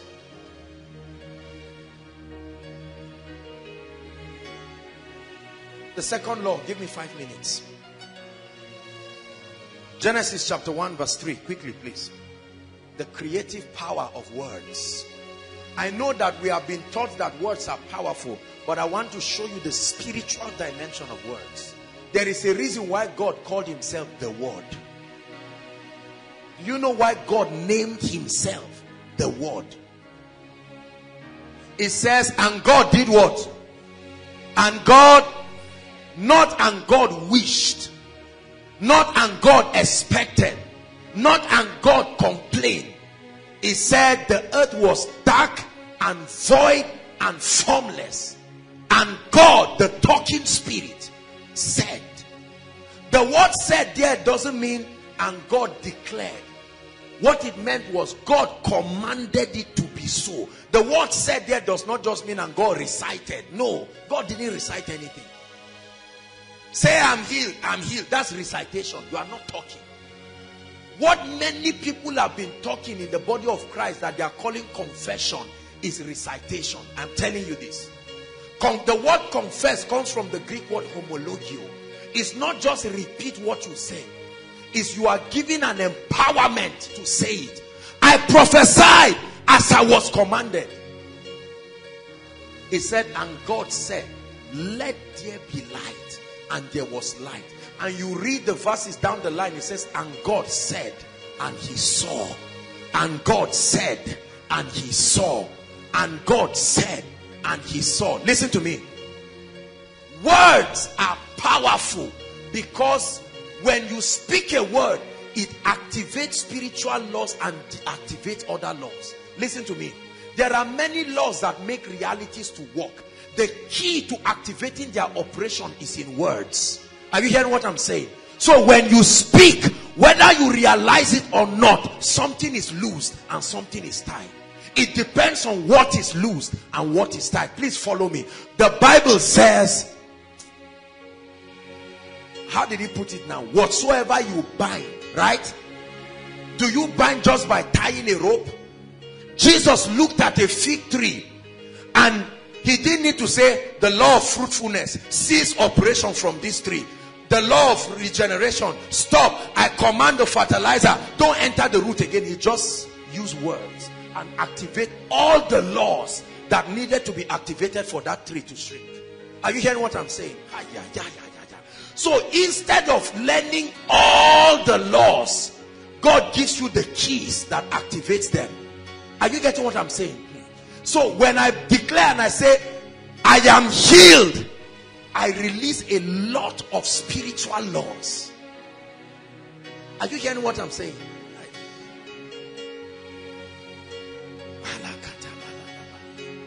If we stand now and I declare, I say in the name of Jesus, the power of God will start moving in this place. Suddenly you hear people falling and shouting. Why didn't it happen now? Listen. The words that I'm speaking are activating both the operation of angels, the manifestation of the Holy Spirit. Our words activate the dimension of God that is revealed in a meeting. That's why when during miracle service, the worship people sing songs that invoke that dimension. Are you getting what we're saying? If you know this, you will know that from morning till night, some of you have activated woes and tragedies in your life. Are you hearing what I'm saying? Listen, let me show you a few scriptures. Our time, I've been fighting. I'm sorry, we've been closing so late.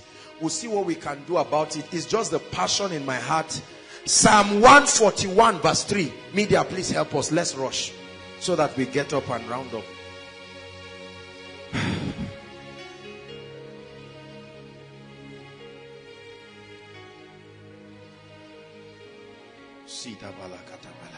Psalms 141 verse 3. It says, set a watch, O Lord, before where? And do what? Keep a door, knowing that every time I speak, my mouth didn't just open, a door opened in the spirit.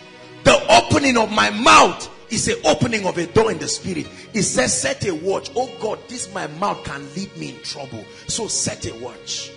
Set a watch over my mouth. Numbers chapter 14 verse 28.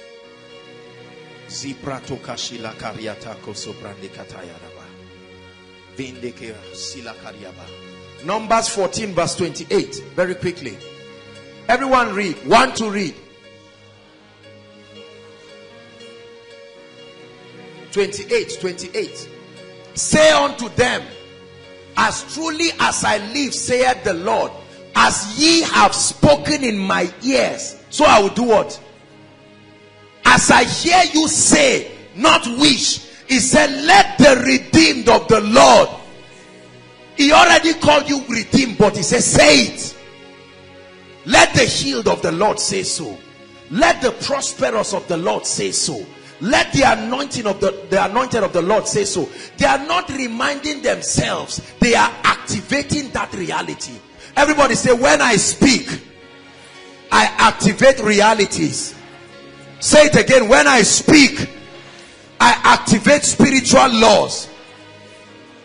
That's right. It depends on what law you activate, but something must be activated. When you understand this, you will know that words are expensive. Let's look at just two more verses. Proverbs 18 verse 21. If we can look at that. Proverbs 18. You can write it down. Father, you reign. Great are you, Lord. You are greatly to be praised. Listen.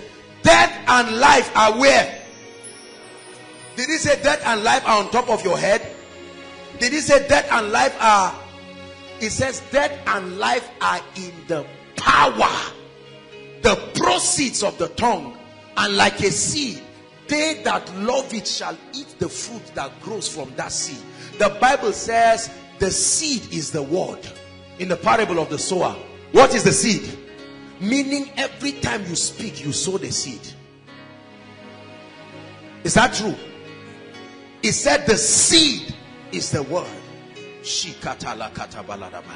So when I begin to speak, even in tongues, I'm sowing. I'm activating laws in the spirit. When I begin to pray, my day is blessed. In the name of the Lord Jesus, I am lifted. I'm activating spiritual laws, and I authorize the Spirit of God to begin to schedule opportunities, to schedule certain things. And you find out that after prayer, you activate laws of favor. As you are stepping out, you bump into your destiny helper. You call it coincidence. The Bible calls it life that your tongue released. That's why Job said, what I have feared most has come upon me.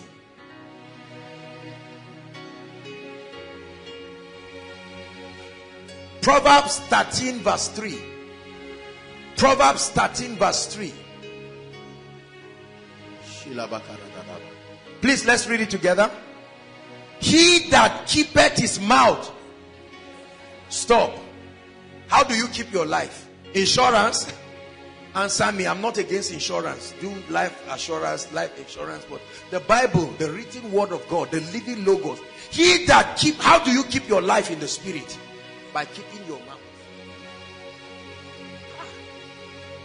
Papa Hagin said this. Kenneth Copeland said this. Those guys said these things. So many people. I speak life. I speak life. I speak life. He said, I set before you life and death. I set before you blessing and cursing, but I can only advise you, choose. He said, he that keepeth his mouth, keepeth what? He said, but he that openeth wide his lips, speaking nonsense any day, any time, and saying it does not matter, he says that he shall have what? As a fruit. Brothers and sisters, listen. Ladies, when we are about to pray, in the midst of your prayer, you will lay your hands on your womb and pray and say, no devil, no devil. Are you hearing what I'm saying? Some of you are afraid right now. The rate at which ladies are scared of fibroid is alarming. You are just eating too much. You look at your stomach and say, this is how it starts. I have the power to create, and I have the power to destroy. The power of words is in its ability to activate spiritual laws. That's what I want you to know. Many of us have been taught that words are powerful, but what makes it powerful? Words are keys in the spirit. They activate laws. So now it's not just blind confession. Oh, I'm rich, I'm rich, I'm rich, I'm rich, as if you are reciting a magic formula. No, that's madness. You speak out of the abundance of knowledge, that when I declare that I am blessed, I am activating something. You wait until we have the other series that we have. There are so many things that you will learn this year. 2 laws you have learned tonight. The first one is that there are spiritual laws, and that one of the laws, listen, is that to change your outside, you change what is inside. Stop wasting your time. Whatever you don't like outside, get the renewal, the mind component of what you want outside. Bill Johnson got it right when he wrote the book, The Supernatural Power of a Transformed Mind. I don't expect this ministry to ever go down. We will keep speaking it. We will keep rising. I expect every one of you in this year to break on every side. And whenever I pray for you, that's what I pray. I don't pray blindly and say, Lord, your will be done. I know what his will is. His will is not fake. His spirit has revealed his will in his word. I wish above all things that thou mayest prosper and be in health, even as thy soul prosper. For I know the thoughts that I think towards you, said the Lord. They are thoughts of good and not of evil, to bring you a future and an expected end. Hallelujah. Rise up on your feet. We are going to pray. We'll pray for just 5 minutes. But I want us to take this serious, because as we are praying, something will be happening to you. Lift your voice and thank him for the word. The reality of spiritual laws. Bless him. Bless him for the word. Don't trivialize what you have received. It has changed kings. It has made champions. You only arise and shine when your light comes, and then the glory of the Lord rises upon you.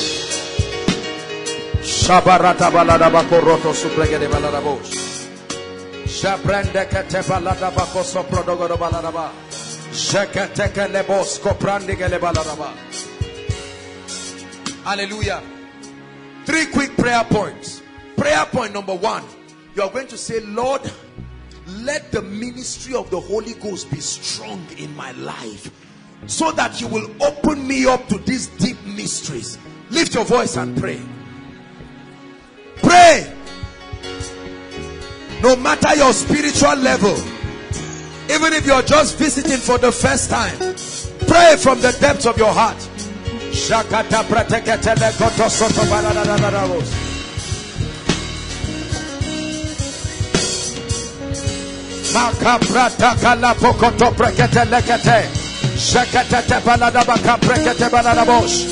Please pray inside and in the overflow.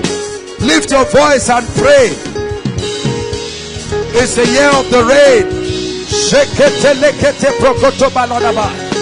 Holy Spirit, overshadow me in a new dimension.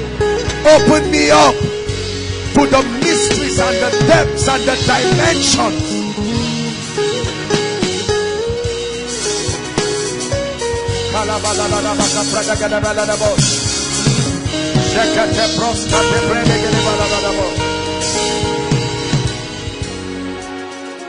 Hallelujah. Hallelujah.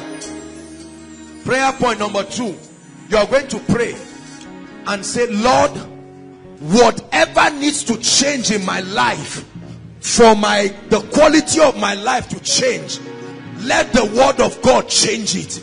Change my inner reality. Change my mindset. Lift your voice and cry passionately. Your life is at the mercy of this prayer. Lord, I desire a new level of excellence, a new level of grace, a new level of possibility in my life.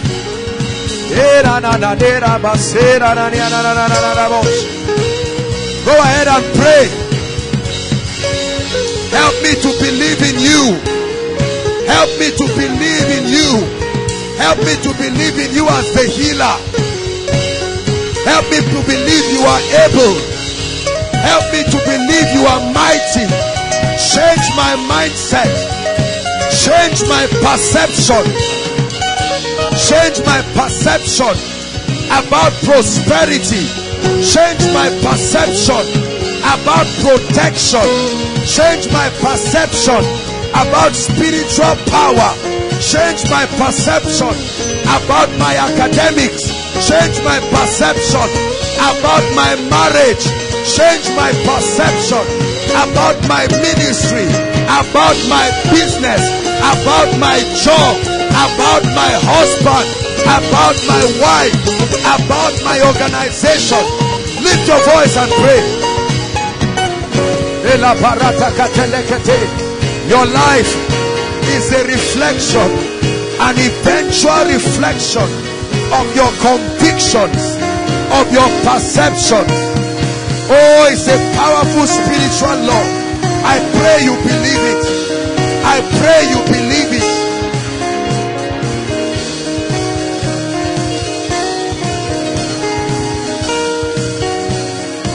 Hallelujah. Last prayer point. Father, imprint in my spirit the revelation that my words are powerful. Go ahead and pray. Imprint in me. Lord, I cancel every negative word that I've spoken in my life. I cancel it by the blood of Jesus. Confessions I made when I was angry, I cancel it by the blood of Jesus. Dangerous laws I activated that killed favor in my life. Confessions that killed my prayer life. Confessions that killed my integrity. Lift your voice and pray, Koinonia.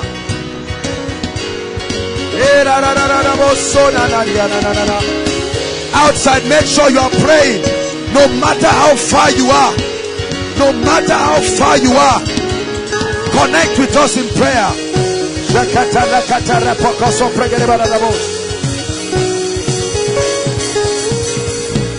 Hallelujah.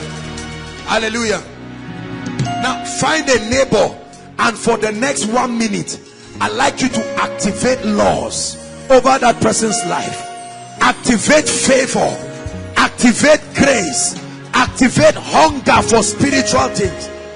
Close every door of witchcraft, close every door of failure. Find a serious neighbor that came to Koinonia to pray. Lift your voice and pray.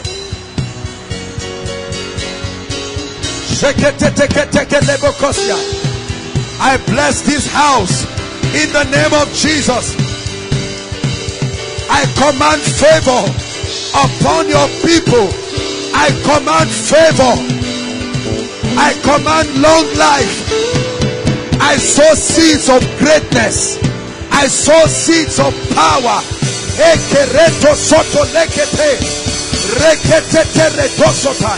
I release the operation of the Holy Ghost upon lives, upon families. I command supernatural dreams. I command visions. I release encounters with the Holy Ghost, encounters with the Spirit of might, encounters of favor, encounters of power. I command no death, no accident, no terrorism, no bomb blast, no witchcraft. In the name of Jesus, the Son of the living God, I command every law that has been activated, that is being manipulated by darkness over your life to bring failure, to bring woes, I cancel it by the blood of the eternal covenant. Bless your neighbor. I bless you. I bless you. I bless you. Let the fountain of the heavens be open for you. Let men look for you. May they bless you. May you become the subject of discussion. I bless your academics. I change your result. I change your genotype. I command promotion to your job, increase in your ministry, increase in your business, increase in your anointing.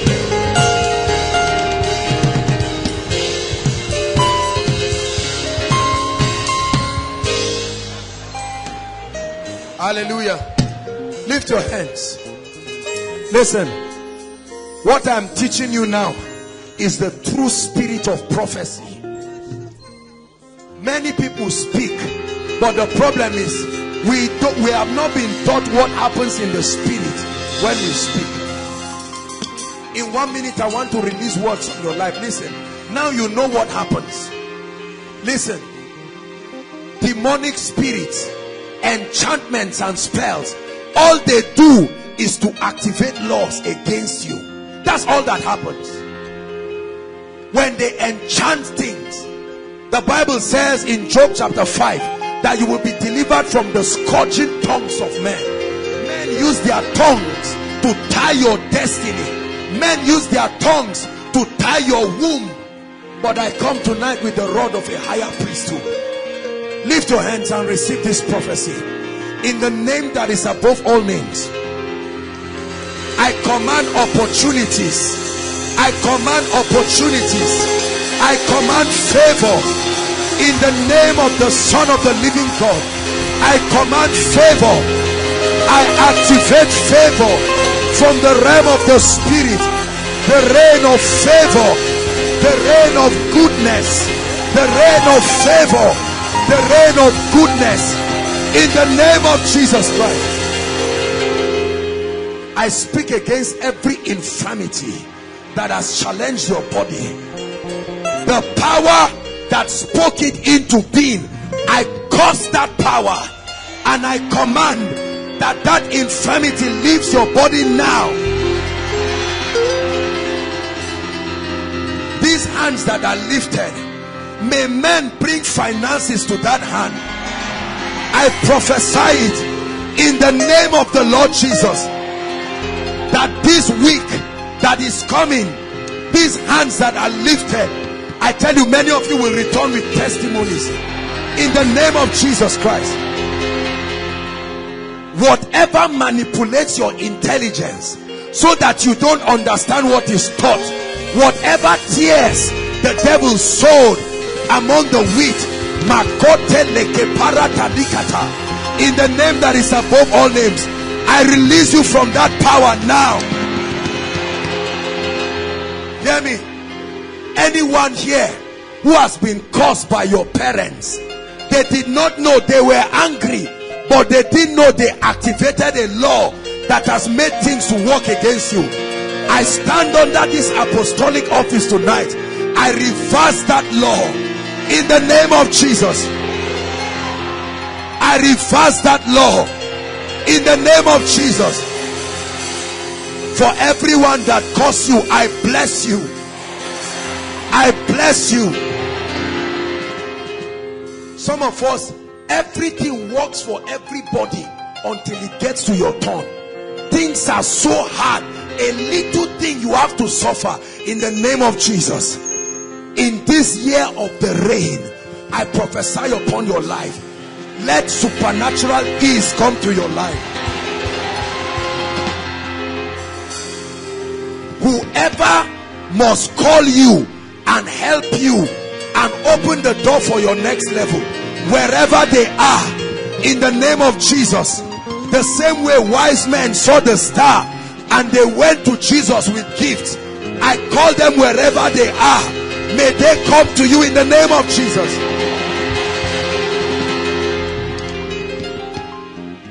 I release upon you grace. Beginning from today, whatever you do will prosper. Every enchantment that killed your prayer life, so you stop speaking, you stop waking up in the night to pray and orchestrate things, powers were invoked to make you sleep and not wake up and pray. Right now I stretch my hands to the heavens, and in the name of the God of heaven, I command those spells broken. May your prayer life resurrect in the name of Jesus. Hear me. The grace to wake up in the night and speak into the womb of the morning, I release that grace upon you.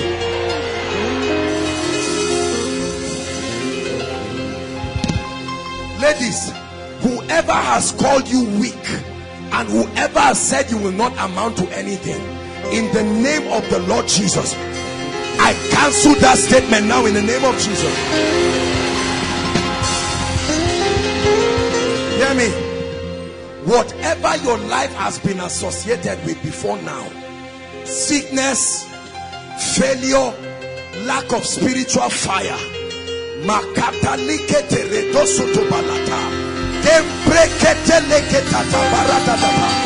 the name of Jesus, I change that situation now. I change that situation now. I change that situation now. Hear me. Any human agent responsible for where you are, except I am not called of God, in the name of Jesus, we release a sword of judgment. We release a sword of judgment. Hear me. I say it again, that if there is any human agent that has participated in the downfall of your life, your finances and your family, I command judgment now. I command judgment now. at the brother that shared the testimony, 2005 to 2015. Whatever wants to tie you, that when others are moving, you will not move forward. In the name of Jesus, I release you today in the name of Jesus. Hallelujah. Your assignment for this week, as we prepare for the miracle service, next week Friday will be fire in this place. We will engulf this place with fire. Hallelujah. Please make sure you invite everyone you truly love. God is good. This is the year of the rain. There is no distance that is too far for anybody who truly wants solution in their lives. Are you hearing me? There are people that have been needlessly barren for decades. What for? What for? Is there no balm in Gilead? The problem is we are talkers. We speak a lot of rubbish without revelation. But let me tell you, not everyone is fake.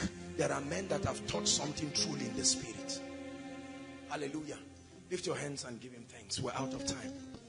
Jesus, we bless you. Jesus, we bless you. Jesus, we bless you. Our time is up, but I just want you to be patient for a few minutes. Those who have never given their lives to Christ, now listen. This is very serious. This is one of the reasons why we stand. In the realm of the spirit, your connection matters. If you are not in Christ, inside and outside, or at one time you have committed your ways to God, but for some reason you found yourself, your life just went haywire, and you're saying, Lord, I want to start 2015 on a very good note. Wherever you are, inside and outside, I'm giving you an opportunity to come out here right now quickly, to give your life to Jesus and to rededicate your life. Don't wait for anybody. You know yourself. The Lord is speaking to you. Encourage them. Encourage them if there are any people. Inside and outside, no matter how far. This is very important. God bless you. God bless you. They are coming. Appreciate them. Don't be afraid. The devil is a liar. Koinonia, clap for them. Encourage them. We call the devil a liar tonight. Sister, don't sit back there. It's a new season. It's time to get serious with Jesus. It's time to say, Lord, I give up everything. I mean business with you. I mean business with you. They are coming from outside. Celebrate them. They are coming to Jesus. They are coming to Jesus. They are coming to Jesus. Keep coming. We are out of time, but keep coming. They are coming to Jesus. As you come here, begin to talk to Jesus Christ, the King of Kings and the Lord of Lords. God bless you. Keep coming. Keep coming. Talk to the Lord passionately from your heart. Talk to the Lord and say, Lord, it's over. I mean business with you tonight. I mean business with you tonight. I mean it from your heart. Dearly beloved, I hope you were blessed by this message. Do not keep the video to yourself. Share to as many as you can to help them bless. Check our homepage for more of our messages. Subscribe to the channel, comment on it, like it. See you on our next video. Bye. Pray. Pray. Pray for your destiny.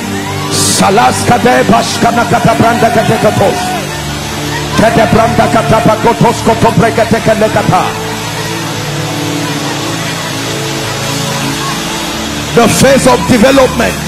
Lord, grant me the discipline